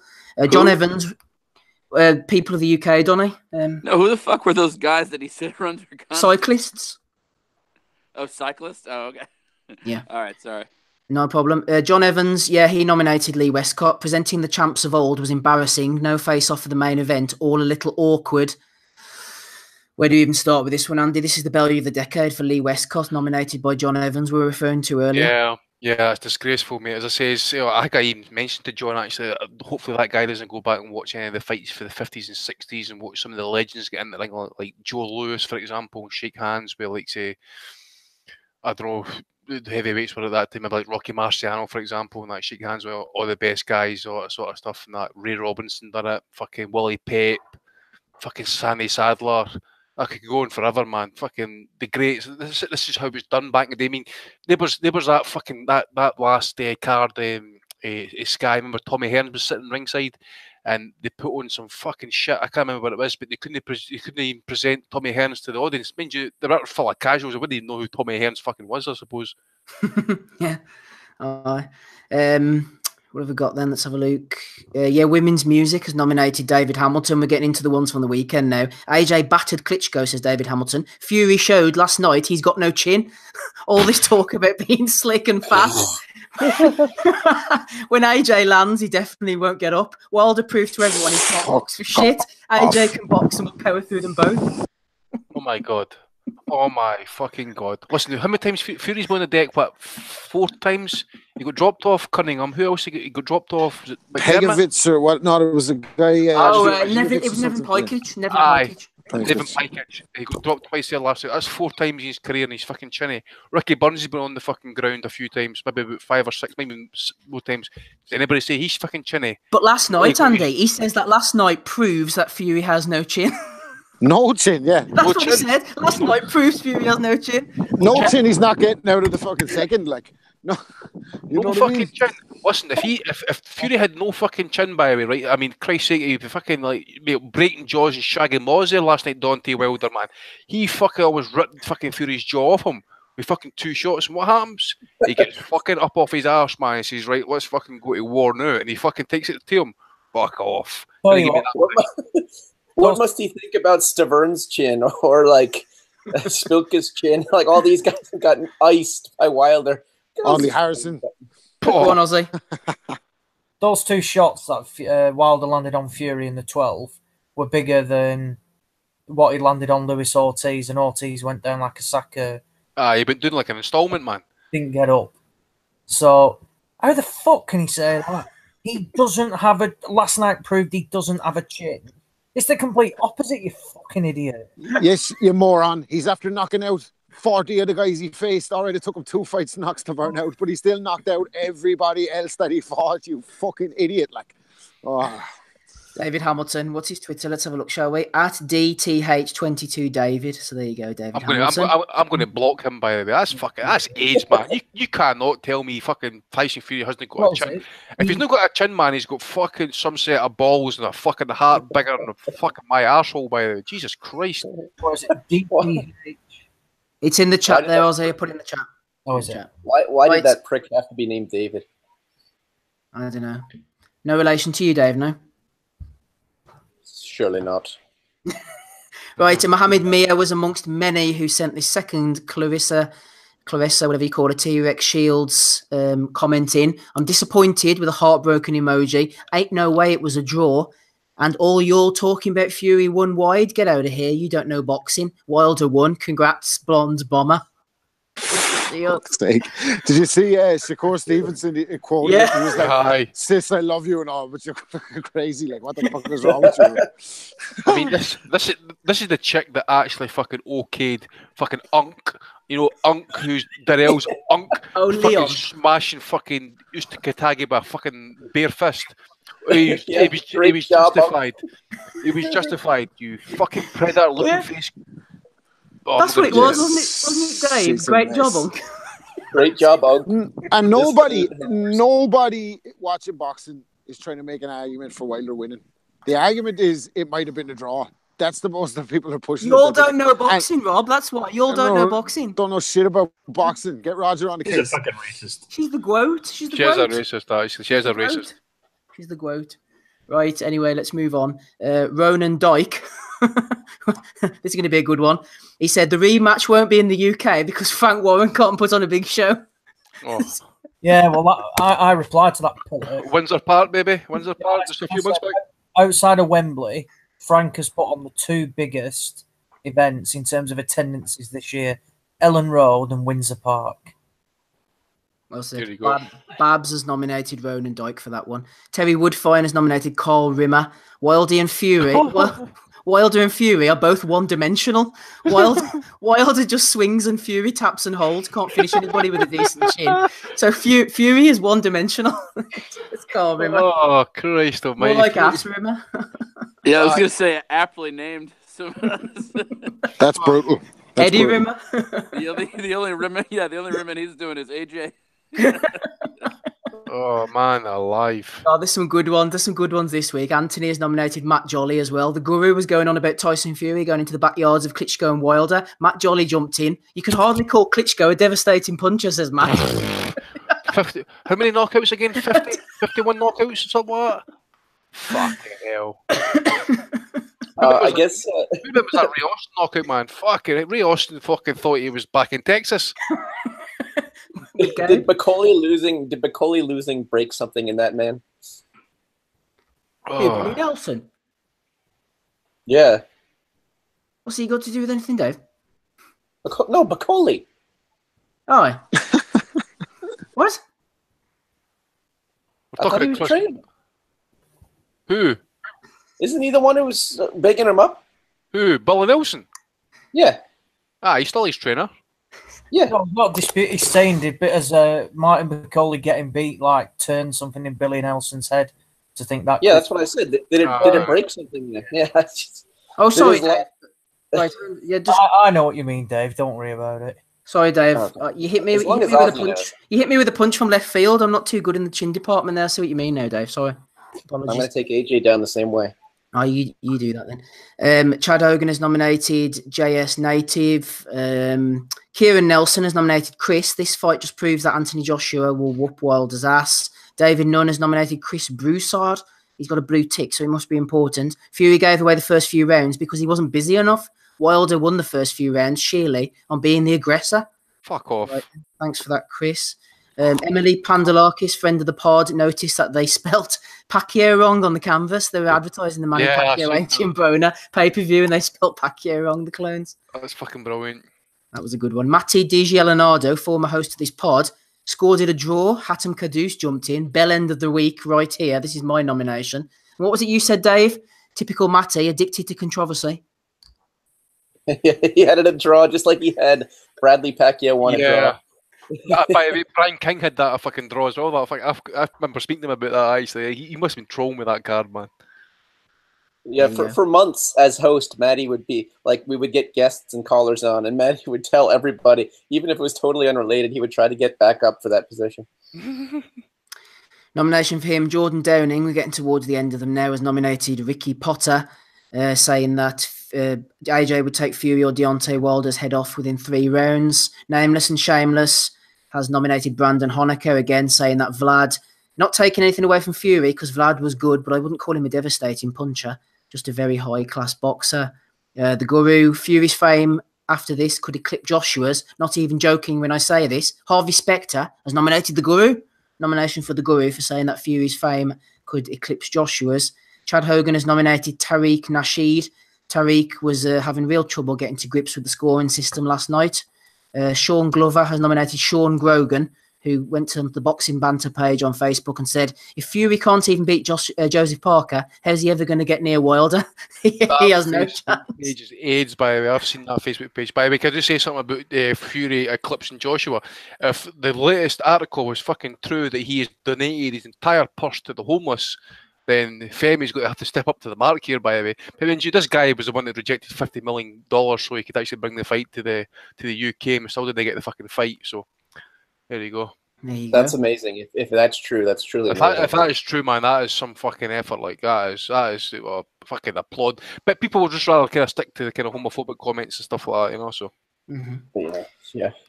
Okay. He'll probably lose for Sports Personality of the Year again.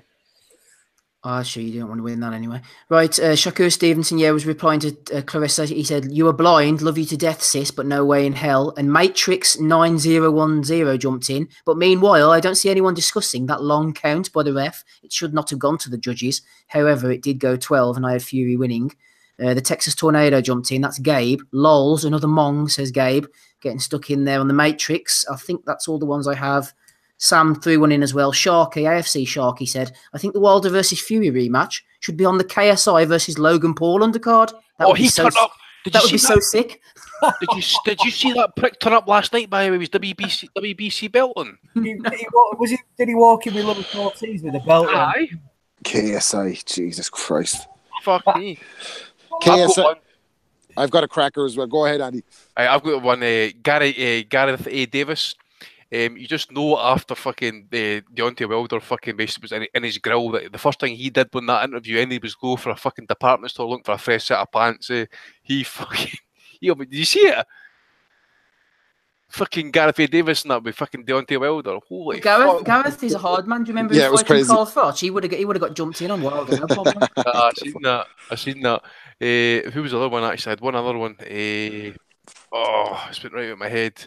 Well, probably Eddie Hearn that for saying that the fight wasn't going to happen still, you know. So we're still waiting for that. I'm trying to think. There's another one that's just not coming to me. Did we get Barry in there for his? Go on. Barry for confirming the $50 million offer was real. I've had twats tweeting me all night that he was at the banter. I like to know how they fucking know he was at the banter. Do they actually know his email address? Has he got this information? But when all parties said that the $50 million offer was actually legit, and Eddie Hearn moved the goalposts, they never had any intention of making that fucking fight. He had to be so quick in as well. And you know what? It's after coming back. I was the smile on Ludabella's face, the smile on Shelley Finkel's face, the smiles on the Fury camp. They were involved in a classic heavyweight fight. All right, you had your classic with Klitschko. It was a good fight. But the big fight is out there to be made. You can make this fight with either of the two of them in April if you want. It's easy to make if you want to make it, but you won't make it. And I tell you what, Fury's going to turn into a hero. He could run down the streets of London tomorrow. He'd be like Rocky. Everybody be running behind him. He's the people's champion now, like. And it's all after coming back. And AJ better step up to the plate and fight one of these two guys in 2019, or else he's not a credible world champion in my eyes. Like, if he wants to make the fight, make the fucking fight. Like, it's not that hard to do. There's that much money on the table. That fight could be easily made. Like, and fuck your A side too. Any of those two is worth 50-50 in this fight now after that performance. Well said. Haven't you got a belly of the week to throw in, Rob? Oh yeah, I got a cracker. I don't normally go with the casuals, like, but a London rapper, Cass is dead, really talented guy, tweeted out a picture or put on Instagram a picture of Tyson Fury, and he said he outboxed him, he outclassed him, he got knocked down twice, and he still got up like it was nothing. We all knew who won. Gypsy King is the best in the world, right? No problem with that. King Majala jumps in and says, "Well, I don't know about that. Cass is dead. A knockdown is worth 7 points. A knockdown is worth a clear 7 points." So I tweeted him and said, a knockdown, or I responded, I was like, a knockdown is a clear 7 points. Watch another sport. So then Cass Dead chimed in and he was like, LOL, man deleted it. So he's like, I may be wrong then. What is it? And your man's like, if you don't know what he's so fast to say for. And he was like, I thought I read that it was meant 7 points each. And he was like, Cass Dead said to him, just stop, go comment on anime. So that was pretty good. Like a knockdown is worth a clear 7 points. So if you think of those 14 points that Deontay Wilder clearly accumulated in the fight, the scores can't be that off. Like, what a fuck off. Like, don't watch the sport. Like, that's like me watching cricket or something and then trying to chime in on wickets and all when I don't know what I'm talking about. Like, exactly. You know what I mean? It's ridiculous. Like, only boxing brings them out. Like, I'm not up MMA. I mean, I watched some clips that was Israel Adesanya, I think his name was. I'm an absolute casual coming to MMA, right? But I watched some footage of this guy, and I can tell just by watching this guy that he is a fucking bad dude, right? David Hayter could maybe tell me far better, right? He's a fucking ninja. You're fucking right about that. As I say, and I know nothing about MMA, but I watched that. But I'm not going to comment. Exactly. I'm not going to go out my road try to educate somebody about how good he is. Rob, are you in a hot air balloon? No, I'm just I'm out on my patrols, as you know. But I wanted to give a retrospective one as well to baby bro, AB, Mr. Shut That Soft Ass Shit Up, because we forgot about him last week. Well, last week we forgot about it. He actually said in the build-up, it's not funny. He's Pacquiao fight. He said, "Man, he's back with Freddie now. How do you think about that?" And he said, "Oh shit, I'm happy. Happy man, he's back with Freddie." And Jim Gray goes, "And why is that, Adrian?" And he went, "So we can get this thing shaking." And Jim Gray just threw him a look like, what is wrong with you? Like, you just have to get in a Pacquiao fight, like, and this is what you're saying, like, shut up for you ruin this for yourself, like. But yeah, and one for George Foreman for last night, because George, as great a fighter as he was, punditry is definitely not his thing. He said, "Stop saying Fury won. Stop trying to indoctrinate us." On his Twitter page. Showtime, wasn't it? George Foreman, George Foreman, Carl Froch-esque with his punditry. And I had another one, but I can't think of it now. Don't do it, son. It'll be all right. Remember, Jones Montel Griffin was a prime example where he just rooted for the other guy, just like seemingly out of spite. And Jones was beating Montel Griffin around the ring in the rematch in the first round, and he was like, "Roy, better watch out!" And Jones just executed him with a hook. Like, George Foreman had Wilder winning that fight last night. Yet Lennox Lewis says he was exposed. So, I mean, people are at a fucking place with this. While we're at it, Riddick Bowe try to confront somebody. Didn't try to confront Lennox Lewis or Holyfield or something at the press the other day. So they were all there. Yeah, he did. Yeah, I can't remember which one. I think it was Lennox Lewis. And then he said in the interview that AJ would beat Wilder and Fury on the same night.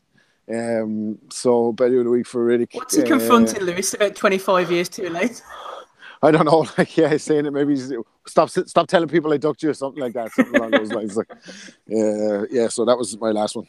Right, thank you. Any other nominations, gentlemen? Aussie, maybe? No, all mine have. There's that many. All mine are in the running anyway. There's some crackers this week. Anybody else quickly throw any in before we wrap up? I can't remember. No, I can't remember who they all were. I don't know who I'm going to vote for. Oh, I know. How about Pacquiao Broner being a pay-per-view fight, which I learned last night? Like, I can't believe. You'll pay for it. Huh? You'll pay for it, don't I? If it was in the movie theater, maybe I might go, but he's gonna buy tickets. Hole in the bottom of the popcorn. We know what you're about, Donna. Right, let's move on. Right, okay, Dave, you first. Who are you going for? I just want to throw in. It's another casual, but she's a fairly big sports personality. Jamel Hill, kind of a unnecessarily controversial person.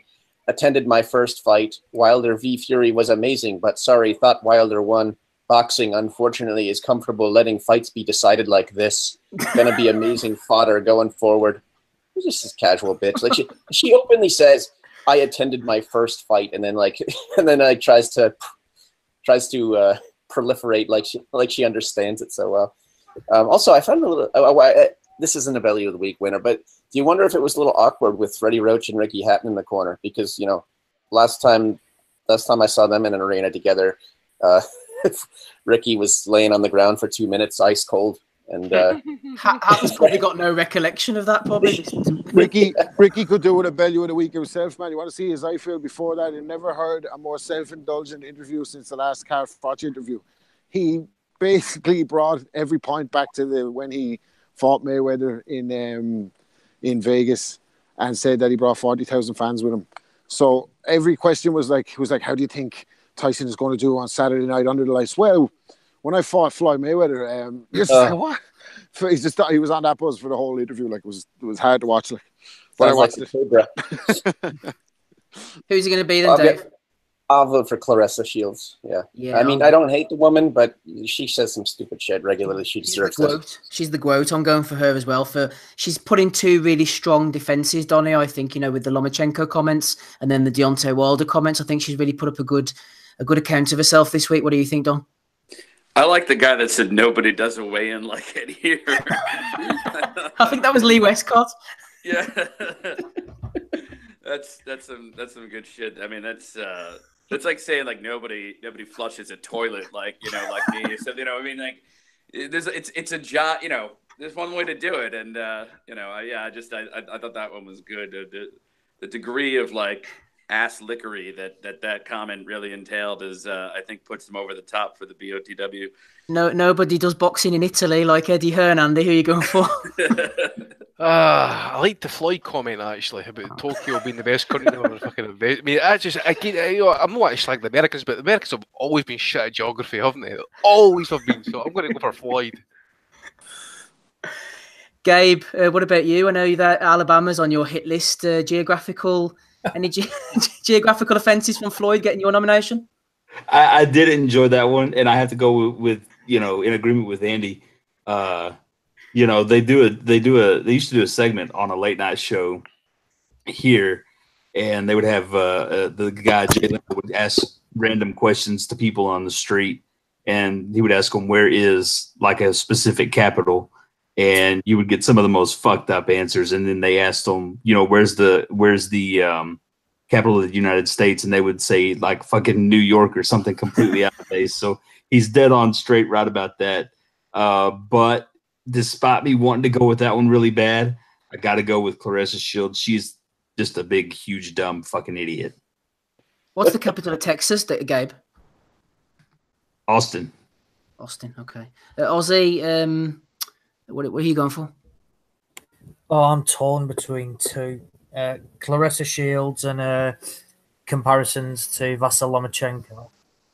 And that guy who John Evans nominated about the weigh-in and rolling out all, like, what did he describe them as? Has-beens or something like that. But I want to split my vote between those two. Shields is a fucking idiot, and as is that guy as well. Yep, well said. It's been a strong week, to be honest. Ben North was in touch earlier on Twitter. He said, I suppose there's only one winner, but I don't know who he's actually referring to, Rob. Let's have a look on Twitter. A certain Mexican, he says. Oh, I don't even know who he's going for. Oh yeah, Mr. Roshin. I suppose that's and if we haven't even mentioned him, Rob, I suppose it goes without saying. Alejandro Roshin. We'll throw him in posthumously. Who are you going for? It's kind of hard to go against. Barry Hearns is a very strong contender, I think, for jumping on that straight away. Like a little smarmy getting in, revealing that they actually did have a 50 million offer, but they were scared of the judges.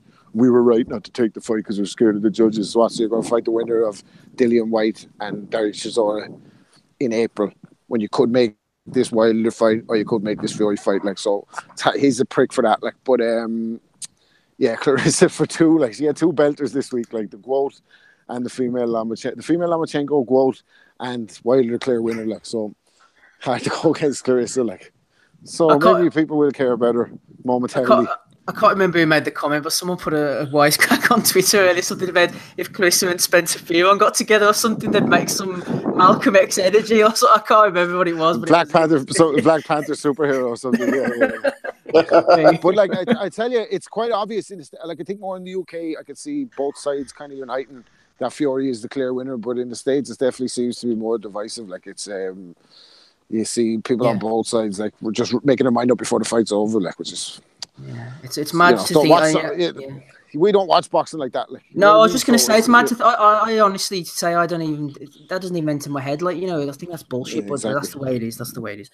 Right. Okay. Congratulations, Clarissa Shields. I think my tabulation, as Jim Lampley would say, has made Clarissa Shields the winner. She's the GOAT of the Bellew of the week. Congratulations. It was only a matter of time, to be honest, before Clarissa did it.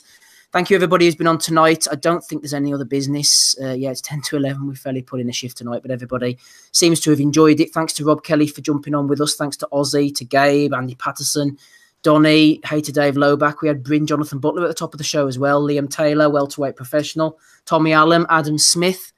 Don't know if there's anybody else, but if there is, thank you for your contribution. Go to patreon.com/Boxing Asylum. We've got a Sugar Ray Robinson, Randy Turpin, Punches from the Past, drop in within the next week or so you might enjoy listening to that.